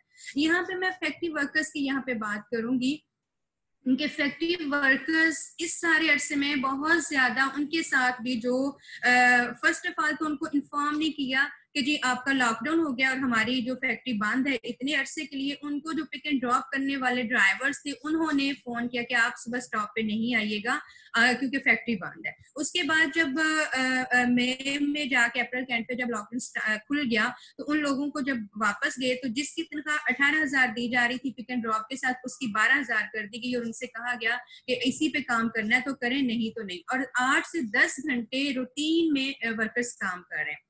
تو یہاں پہ سر جو میری بات لمبی ہو گئی ہے, میں یہاں پہ صرف یہ, اور ابھی وہ لوگ جا رہے ہیں کام پہ, ان کو مارچ کی صرف 10 دن کی تنخواہ ملی جو انہوں نے کام کیا ہوا تھا 15 دن کی, جب سے لاک ڈاؤن ہوا اس کی تنخواہ نہیں ملی. حالانکہ لے آف کے تحت مالکان پابند ہیں کہ وہ اپنے ورکرز کو تنخواہ دیں, لیکن اپریل کی تنخواہ ان کو نہیں ملی. یہاں پہ میں بات یہ کرنا چاہ رہی ہوں کہ یہاں پہ بے شک 2% سے زیادہ ورکرز منظم نہیں ہیں, اور وہ بھی جس طرح سے ہیں وہ بھی اتنے امپاورڈ نہیں ہیں. یونینز موجود ہیں, فیڈریشنز موجود ہیں, کنفیڈریشنز موجود ہیں. تو سر ہر سال ہم بھی یہ بجٹ سنتے ہیں, آپ نے بھی اپنی بات میں کہا کہ 40 سال سے آپ بھی یہ بجٹ سن رہے ہیں, سوائے ڈاکٹر مبشر صاحب کے بجٹ کے کوئی بجٹ صحیح نہیں تھا. تو مجھے بھی تقریباً 18 سال ہو گئے, ہر سال یہی میں ڈسکشن سنتی ہوں, اور میں خود بھی اس میں میری بھی یہی اوپینین ہوتی ہے. تو سر یہ ورکر آپ نے کہا کہ وہاں منظم ہوئے بغیر اپنے حقوق نہیں لے سکتی. میں صرف یہ رہنمائی لینا چاہتی ہوں کہ کس طرح ان ورکرز کے اندر سے ڈر اور خوف نکالا جائے, کیونکہ جب ہم ان سے بات کرتے ہیں, سن لیتے ہیں, اپنے چیلنجز بتاتے ہیں اور ہمارے ساتھ شامل ہونے کو یعنی کہ منظم ہونے کی بھی کوشش کرتے ہیں, لیکن 7-10 دفعہ یہ کہتے ہیں پلیز ہمارا نام مینشن نہیں کرنا, ہمارا نام نہ پتہ چلے کسی کو, کیونکہ وہ ہمیں نکال دیں گے نوکری سے. اور اس سارے عرصے میں جس طرح سے ان کے حالات ہیں, اب ہم اس کا ریفرنس دے کے بھی ان کو کہہ رہے ہیں کہ آپ منظم ہوں, اپنا فنڈ اکٹھا کریں تاکہ اس طرح کے حالات کو آپ ہینڈل کر سکیں. لیکن یہ سب باتیں سننے کے باوجود ان کے اندر سے ڈر اور خوف نہیں نکل رہا. تو سر مجھے پلیز, میں کمیونٹی ایکٹیوسٹ ہوں, میں چاہتی ہوں کہ میری بات میں کوئی مجھے ایسی گائیڈ لائن مل جائے, ایسی ٹپس مل جائے کہ ان کے وہ اپنے اندر سے ڈر اور خوف نکالیں, کیونکہ پس تو وہ پہلے ہی رہے ہیں. تو sir please, thank you sir. جلوت میں آپ کے جذبے سے بہت متاثر ہوں. لاہور آیا تو ضرور آپ سے ملنے کی کوشش کروں گا. بہت بنیادی باتیں آپ نے ریز کی ہیں. یہ جو 18 کے بجائے 12,000 دے دینا, انفارم نہیں کرنا, ڈر جو ہے, خوف ہے لوگوں کا, اس لیے کہ اگر یہ نوکری چلی گئی تو کیا کریں گے, متبادل تو ہے نہیں. کیونکہ جب ایک معیشت مضبوط ہوتی ہے, کام ہو رہا ہوتا ہے, تو مزدوروں کو پتہ ہوتا ہے کہ یہ نوکری چلی گئی, کہیں اور تو مل ہی جائے گی, کیونکہ اور بھی کارخانے چل رہے ہیں. لیکن جہاں پر کارخانے بند ہو رہے ہیں مستقل, اور یہ صرف وبا کی وجہ سے بند نہیں ہوئے ہیں, یہ تو وقتی طور پہ بند ہوئے ہیں. پچھلے 30 سال میں بہت سارے کارخانے بند ہو گئے. جو پبلک سیکٹر کارخانے جو پرائیویٹائز ہوئے ہیں وہ سارے بند ہو گئے, اور سارے وہاں پر پلاٹنگ کر کے گھر بنا دیے گئے. کراچی میں جاویدان سیمنٹ بند ہو گیا, وہاں نیا ناظم آباد بن گیا. حیدرآباد میں ذیل پاک سیمنٹ بند ہو گیا, وہاں بھی ہاؤسنگ کالونی بن گئی. تو پچھلے صرف 90 کی دہائی میں تقریباً 100 کارخانے بند ہوئے اور وہاں پر ہاؤسنگ بن گئی ہے. جہاں کارخانے بند ہوتے ہیں وہاں نوکریاں ختم ہو جاتی ہے. تو جو نوکری بچتی ہے بس وہی بچتی ہے. وہاں پر وہ جو کارخانے دار ہوتے ہیں ان کا جو پاور ہے وہ بڑھ جاتا ہے کہ وہ پھر جو اپنی منمانی کرے, جو کہ ان کو پتا ہے کہ مزدور بالکل مجبور ہے, ان کو جس طرح پیسنا چاہیں گے پیسے ہم, یہ جائیں گے کہاں, روتے پٹتے ہمارے پاس ہی آئیں گے. تو معیشت جب روزگار نہ پیدا کر رہی ہو تو مزدور کی طاقت ہمیشہ کم ہو جاتی. آپ کا ہوم بیس ورکرز سے آپ نے کہا کام کرتے ہیں, زیرا خان بھی ہے یہاں اس پہ, وہ بھی کرتی ہیں, اور بھی ہمارے ساتھی ہیں جو کرتے ہیں. مخصوص ان کے حوالے سے میں بات کروں گا. جو ہوم بیس ورکرز ہیں ان کے کوئی امپلائر نہیں ہوتا, ان کی تو ایک مڈل مین ہوتی ہے, خاتون ہوتی ہے جو لاتی ہے کام, یا مرد ہوتا ہے کام لا کے دیتے ہیں اور لے جاتے ہیں. ان کا امپلائر کوئی نہیں ہوتا. ان کو تو کسی قسم کا جو لیبر لاء کے تحت سہولتیں ہیں وہ اس کے حقدار ہی نہیں ہے, چونکہ وہ لیبر ڈیفائنڈ ہی نہیں ہے اس لحاظ سے. اگر ہے بھی ڈیفائنڈ تو اس کو آئیڈینٹیفائی کیسے کریں گے آپ. میں کافی سال 2010-11 میں سندھ حکومت میں تھا. میں نے اس وقت ایک scheme رکھوائی P S D P میں, لیکن وہ چونکہ 2011 میں کے بعد میں نہیں تھا حکومت میں. اس کے بعد میں 3 سال بلوچستان حکومت میں تھا, 13, 14, 15, 16. وہاں تو وہی اسکیم میں نے رکھوائی اور اس پہ کام بھی شروع کرایا, ایک بلڈنگ تیار بھی کرائی. اسکیم کون سی تھی؟ وہ اسکیم یہ ہے کہ چونکہ میرا ریسرچ کا کام ہے, ریسرچ ہمیں بہت کچھ سکھاتا ہے. یہ کراچی میں فیڈرل بی ایریا میں ایک مینا بازار ہے جہاں پر دکانیں ہیں, وہاں صرف عورتیں اندر ہوتی ہیں. دکان بھی عورتوں کی ہے, گراہک بھی عورتیں ہوتی ہیں, اور لیکن وہ صرف ریٹیل کا کام کرتی ہیں. میرا بہت عرصے سے یہ تھا کہ صرف ریٹیل کیوں کرتی ہے, جو چیز یہ بیچتی ہے وہ چیز وہاں بناتی ہی کیوں نہیں ہے. تو اس ریٹیل یونٹ کو پروڈکشن یونٹ بھی بنا دیں. اور خاص طور پہ چھوٹے شہروں میں یہ بہت کارآمد ہوگا کہ چھوٹے شہروں میں ہوم بیس ورک نہیں ملتا. لیکن اگر جب یہ عورتوں کو گھر سے باہر جا کے کام کرنے کی اجازت بھی نہیں ہوتی ہے, لیکن کوئی ایسا پروڈکشن سینٹر ہو جہاں صرف عورتیں ہوں مینا بازار کی طرح, تو شاید ان کے مرد جو ہے اجازت دے دیں ان عورتوں کو وہاں جانے کی. یہ پروڈکشن سینٹر کی 2 دفعہ میں نے کوشش کی. ایک دفعہ سندھ میں کی، وہ صرف کاغذ پہ رہ گیا، لیکن بلوچستان میں تو بلڈنگ بھی تیار ہو گئی، لیکن جب میں واپس آ گیا تو وہ بلڈنگ کسی اور ڈپارٹمنٹ نے لے لی. لیکن یہ کام جو ہے آپ لوگ کر سکتے ہیں، ہر سول سوسائٹی آرگنائزیشن کر سکتی ہے، ٹریڈ یونین بھی کر سکتی ہے. جو ہوم بیس ورکرز ہیں کچھ تو گھر پہ ہی کام کرنا چاہیں گی کیونکہ بچوں کو بھی دیکھنا ہوتا ہے اور کوئی نہیں ہے، لیکن بچوں کو دیکھنے والا کوئی اور ہے تو ان کے پاس متبادل جگہ ہونی چاہیے کہ وہ وہاں جا کے اپنا کام کریں، ان کو وہ اسپیس مل جائے.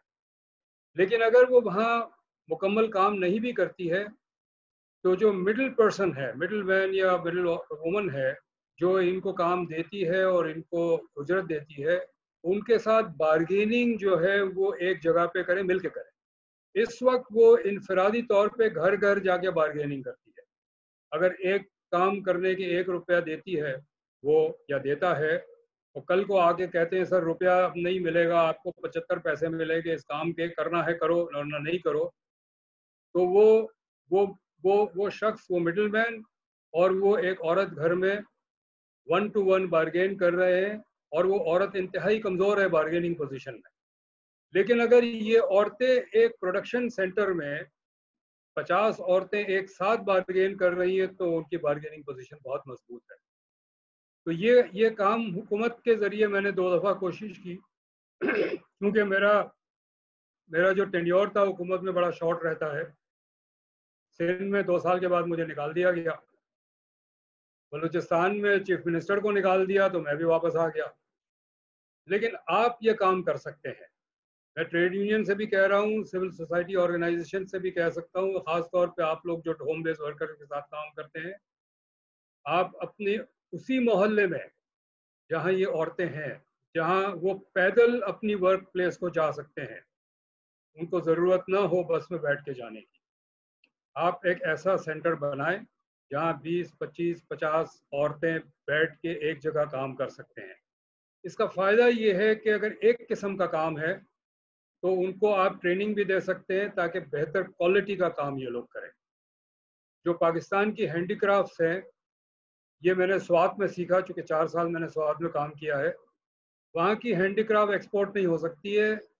میرے ساتھ جو غیر ملکی کام کرتے تھے وہ اگر لے گئے کچھ تو مجھے فون کر کے انہوں نے کہا کہ یار ہم نے واشنگ مشین میں ڈالا، ہمارے سارے کپڑے خراب ہو گئے کیونکہ رنگ نکلا اس کا، تو کوالٹی اچھی نہیں ہے. ایک جگہ یہ عورتیں ہوں گی 20 25 30 50 عورتیں، آپ ان کو ٹرین کر سکتے ہیں کہ کوالٹی بہتر کرے تاکہ اس بہتر کوالٹی چیز کی ان کو معاوضہ بھی اچھا ملے گا، ایکسپورٹ بھی ہو سکتا ہے.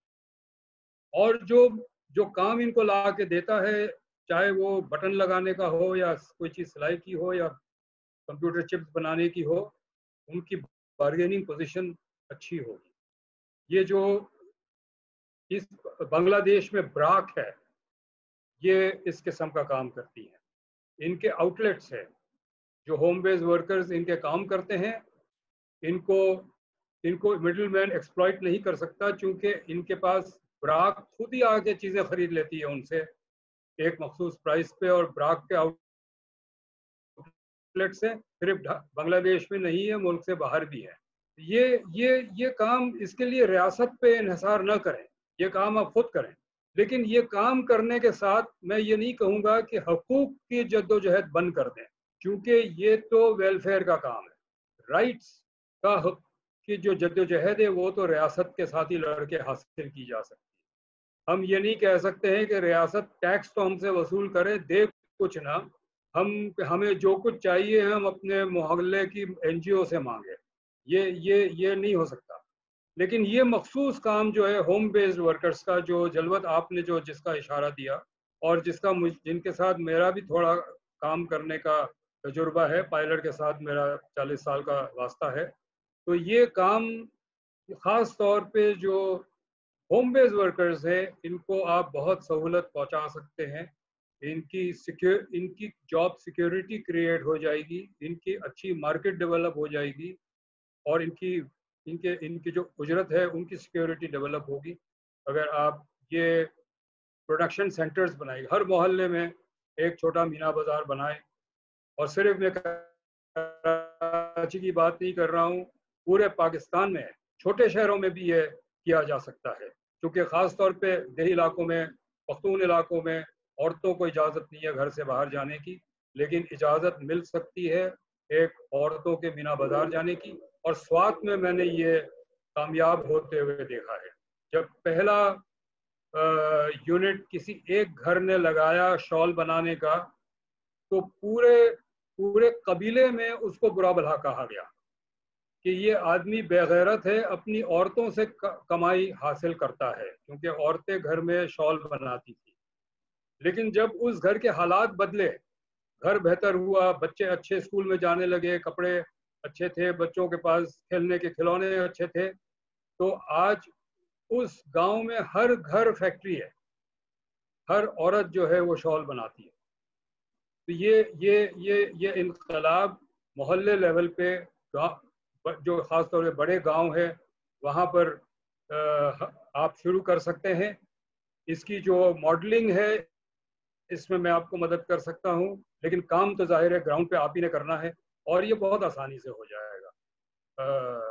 ये करें, लेकिन मैं साथ साथ ये कहूँगा कि हक के लिए जद्दोजहद, रियासत से जंग लड़नी पड़ेगी, सड़क पे आना पड़ेगा, ऑर्गेनाइज होना पड़ेगा, उसका कोई मुतबादिल नहीं है। जी सर।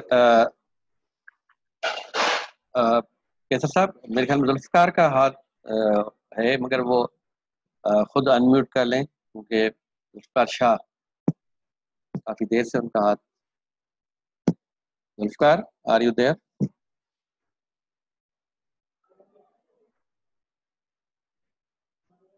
मेरे ख्याल में वो जुल्फ़िकार है लेकिन म्यूट है। हाँ जी, वही तो मैं कह रहा हूँ, अनम्यूट में कर रहा हूँ मगर नहीं हो रहा है, वो खुद कर रहे हैं तो कर सकते हैं।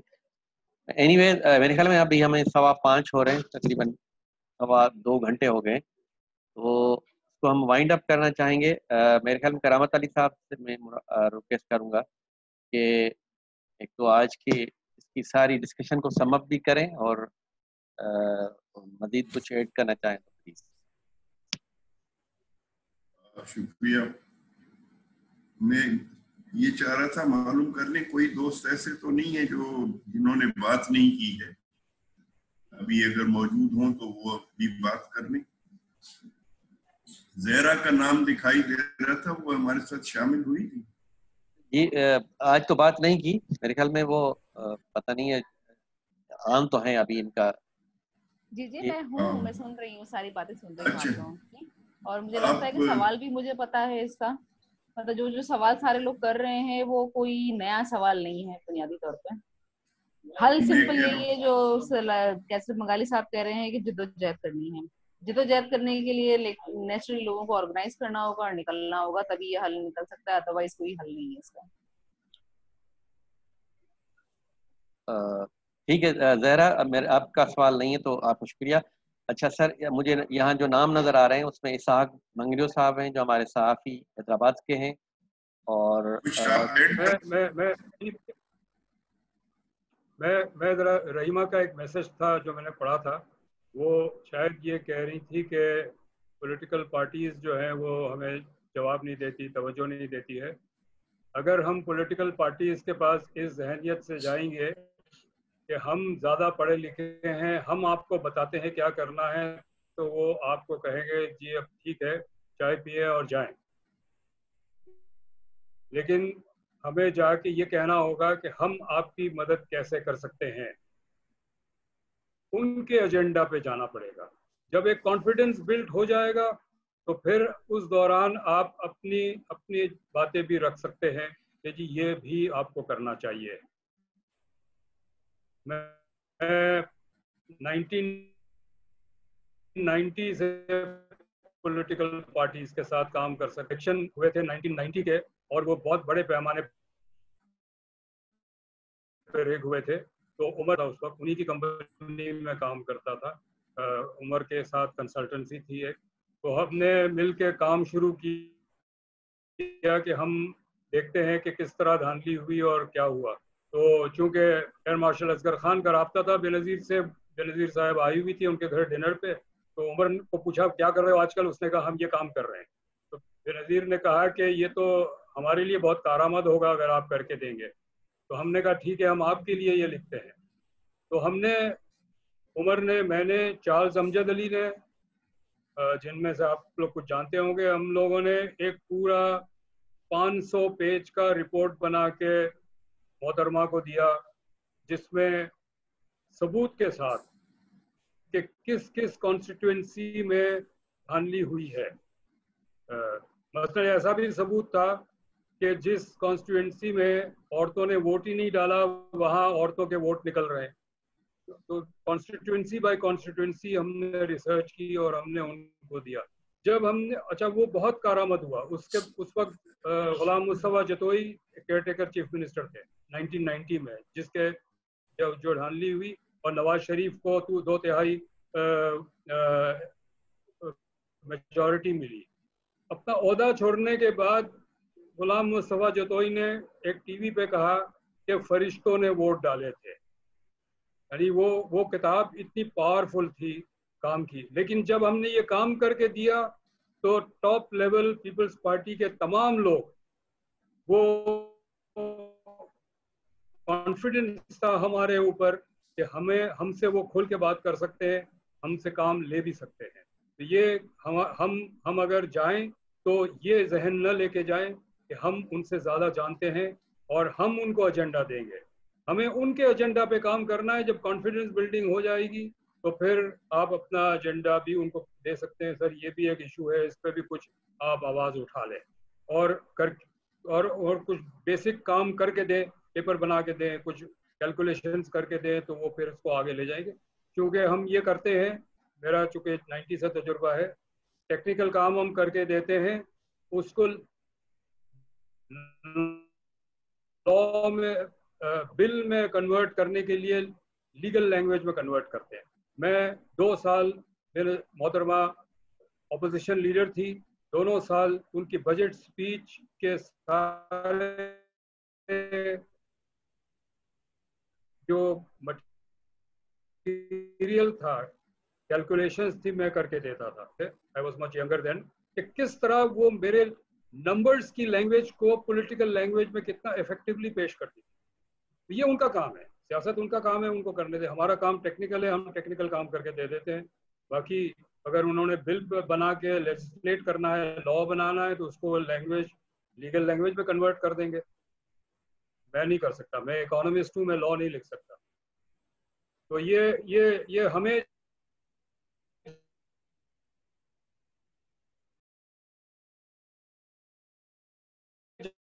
کہ ان کے ہوگی تو وہ ہمارا تھا. شجا, there was somebody on the line. نہیں ابھی تو کوئی بھی نہیں ہے میرے خیال میں. میں جسٹ نام لے رہا تھا. اسحاق مانگ رہے ہو نہیں ہے؟ جی ہیں, مگر وہ میرے خیال میں انہوں نے اپنا شو نہیں کیا انٹرسٹ بات کرنے کا. اچھا ٹھیک ہے. جسٹ میں نے ریکگنائز کر رہا تھا کہ اسحاق مغرب صاحب ہمارے ساتھ. تو میرے خیال میں کرامت صاحب آپ کنکلوڈ کر دیں آپ. جی پہلے تو بہت شکریہ کیسر کا اور تمام ساتھیوں کا.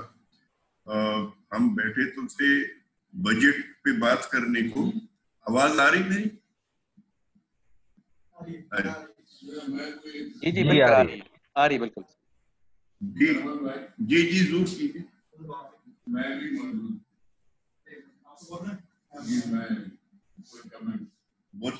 بولی. جی جی آپ کی آواز آ رہی ہے, بات کریں. شجا میں بات کر سکتا ہوں؟ جی جی بالکل سر کریں آپ. جنیدی صاحب کچھ کہنا چاہ رہے ہیں, پہلے وہ بات کر لیں. جی بات. بسم اللہ الرحمن الرحیم. میں آپ کے اتنے قریب, مطلب قریب بیٹھا ہوا ہوں کرام بھائی, اس کے باوجود آپ مجھے بھول گئے. تو میں نے کہا میں یاد دلا دوں آپ کو کہ میں موجود ہوں. آپ کو تو یہ دیکھیے یہاں پر کوئی سوال نہیں ہے ڈاکٹر صاحب سے, کیونکہ انہوں نے سوالات بھی رکھے, جوابات بھی دیے, اور ہمارے لیے جو ہے سوال بھی رکھ دیا ہے اور بتا بھی دیا ہے کہ کیا ہے. بلکہ بہت ہی مکمل گفتگو تھی ڈاکٹر صاحب کی, جس میں کوئی تشنگی جو ہے تقریباً جو ہے وہ باقی نہیں رہی ہے. اور میرا خیال یہ ہے کہ انہوں نے مسائل بھی بتائے ہیں، تجزیہ بھی اپنا دیا ہے اور حل بھی بتایا ہے، اور ہمارے لیے ہے، سارا سوال بھی ہمارے لیے ہے اب، اور اس کا ہم کس طرح سے جواب دیتے ہیں۔ میں ان کا شکریہ بھی ادا کروں گا کیونکہ یہاں میں پارٹیسپینٹ میں تھا، اور میں ان کی گفتگو کے لیے جو ہے وہ ایک شعر میرے ذہن میں آیا ہے کہ دیکھیے تقریر کی لذت، دیکھیے تقریر کی لذت کہ اس نے جو کہا میں نے یہ جانا کہ گویا یہ بھی میرے دل میں۔ بہت بہت شکریہ۔ شکریہ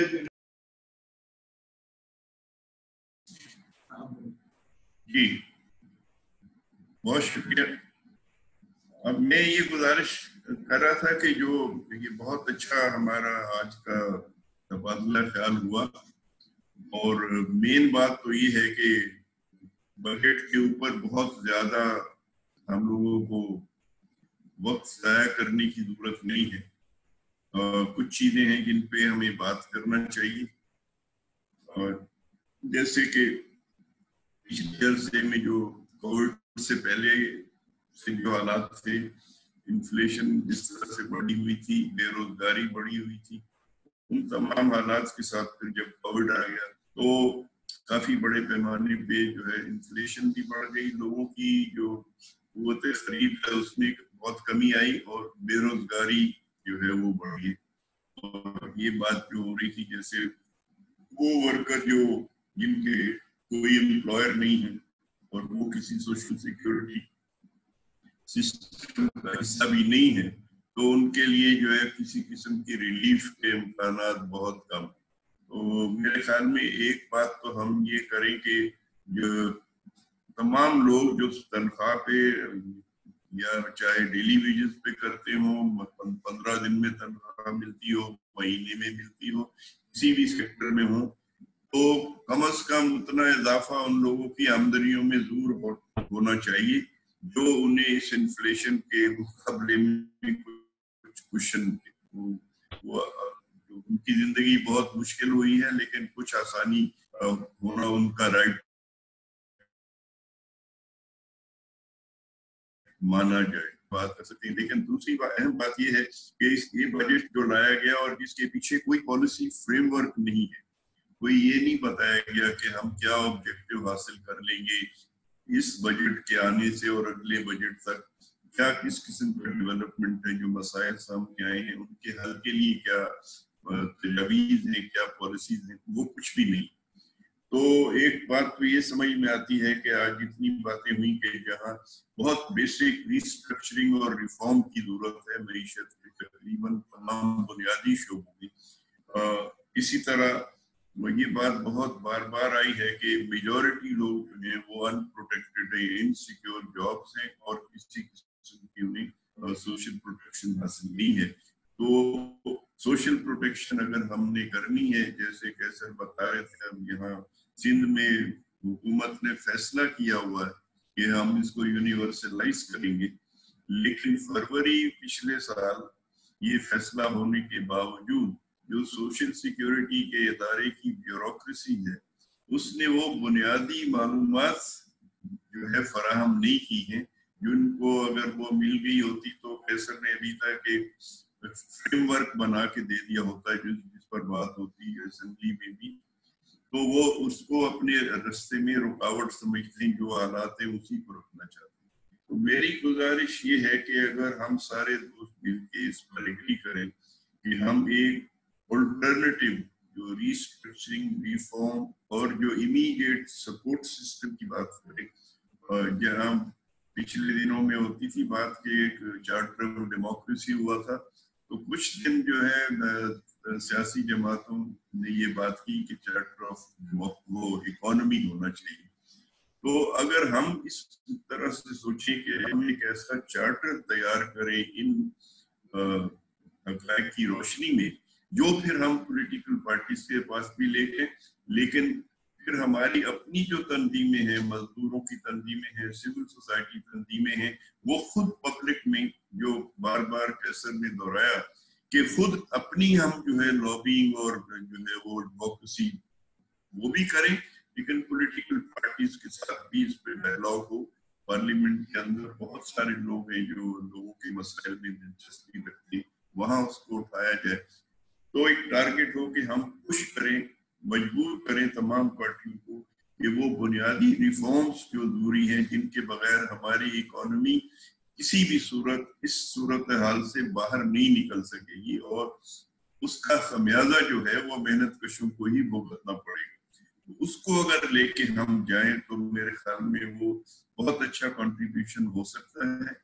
तो कैसर, मेरी आपसे गुजारिश है कि अगर हम देख लें, आपके ज़हन में ये सारी चीजें काफी क्लैरिटी के साथ हैं, लेकिन अगर आप मुनासिब समझिए तो हम 2-4 लोगों का एक ग्रुप तश्कील कर दें ताकि एक ही शख्स पर सारा बोझ ना हो, और हम एम करें कि अगर अगले 1 महीने के अंदर हम एक डिस्कशन पेपर जो है वो लेकर पब्लिक में जाए, और उसी के साथ हम लॉबिंग करें जिसमें ट्रेड यूनियन, बहुत अच्छी बात है कि हमारे 2 साथी तो अक्सर होते हैं, आज निजामानी साहब भी जो है इसमें शामिल हो गए, और जो आपका हाइड्रो वर्कर्स की यूनियन है वो पाकिस्तान की सबसे बड़ी यूनियन है अपनी मेंबरशिप के लिहाज से भी, और पूरे मुल्क में मौजूद है।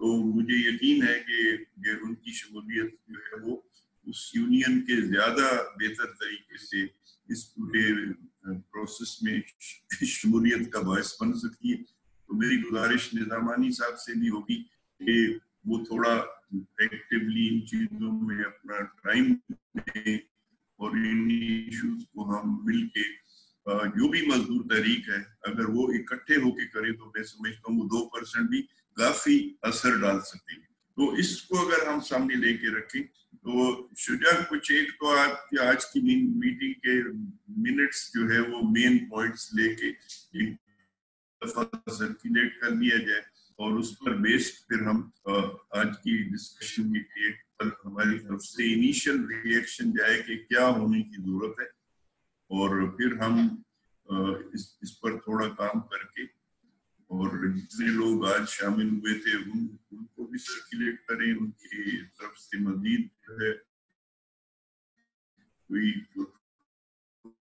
तजावीज है, क्योंकि सब ने आज इस तरह से डिस्कशन में हिस्सा नहीं लिया, लेकिन यकीनन बहुत सारी चीजें हैं लोगों की ज़हनों में होंगी, उनको लेकर हम एम करने के एक ब्रॉड डिस्कशन के पर वो तमाम प्रॉब्लम्स को जो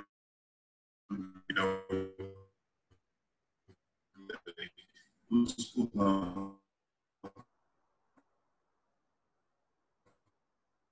कर लें। और कैसे अगर आप उस पर कुछ कहना चाहें कि किस तरह इसको हम ज्यादा इफेक्टिवली कर सकते हैं तो वो काइंडली बात कर लीजिए।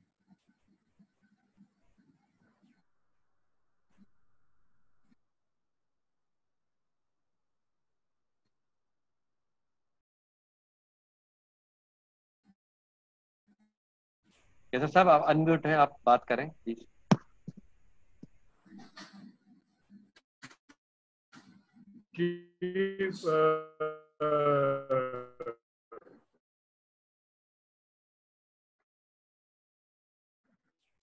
मैं बजट पे भी मैं काम अपनी पॉलिटिकल कैंपेन को डिफाइन करने का, जहां हम करना चाहते हैं। बिल्कुल सही करामत ने कहा, इस बजट का कोई थीम नहीं है, पॉलिटिकल ऑब्जेक्टिव नहीं है, डायरेक्शन नहीं है, लेकिन वही तो हमने क्रिएट करना है, हमने देना है थीम, हमने देना है डायरेक्शन, और वो जद्दोजहद के ज़रिए ही हम दे सकते हैं। तैयारी में हम सब आपके साथ हैं। बहुत बहुत शुक्रिया सबका, शुजा आपका भी। नहीं, वेलकम सर। मेरे ख्याल में हम इसको यहीं पे क्लोज करते हैं, और बाकी जो है आज एक तो हम प्रेस रिलीज इसकी जारी करेंगे, और बाकी जो मेन पॉइंट्स हैं जो आज इसमें आई हैं वो भी आप लोगों से मैं शेयर कर दूंगा। करामा साहब ठीक है ना?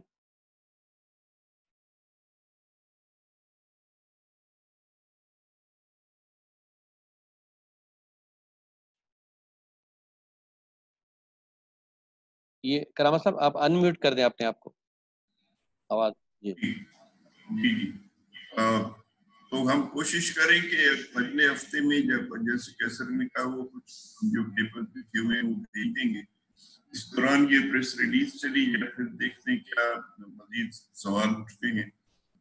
तो फिर हम एक जो है आपस में ब्रीफ डिस्कशन जो है वो आप मशवरा करके रख लें, और इसमें और दोस्तों को भी हम कोशिश करके शामिल करें। तो क्योंकि इसकी जरूरत है, मुझे नहीं लगता है कि ये चीजें जो है अभी ये सिवाय इस जो हो रहा है शोर शराबा, एक दूसरे को बुरा भला करना, गाली गलौज करना, ये सारा इसमें वक्त ज़ाया होगा अगर इन इश्यूज को सही तरह से फ्रेम नहीं किया जाए।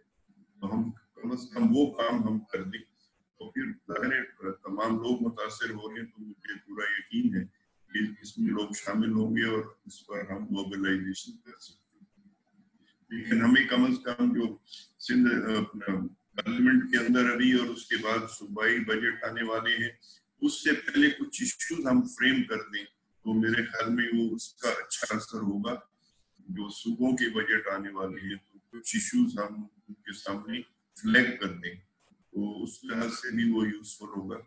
और फिर हम उनके साथ भी कोशिश करके जो पार्लियामेंटेरियंस हैं उनके साथ हम जो है इंटरेक्शन करें और उनके सामने भी ये चीजें रखें। तो मेरे ख्याल में उस मुख्तलिफ डायरेक्शन से अगर हम इन इश्यूज को सिस्टमेटिक तरीके से उठाएंगे तो जरूरत है इसकी, तो मुझे पूरा यकीन है कि हम एक कंट्रीब्यूशन तो जरूर कर देंगे इस सूरत में।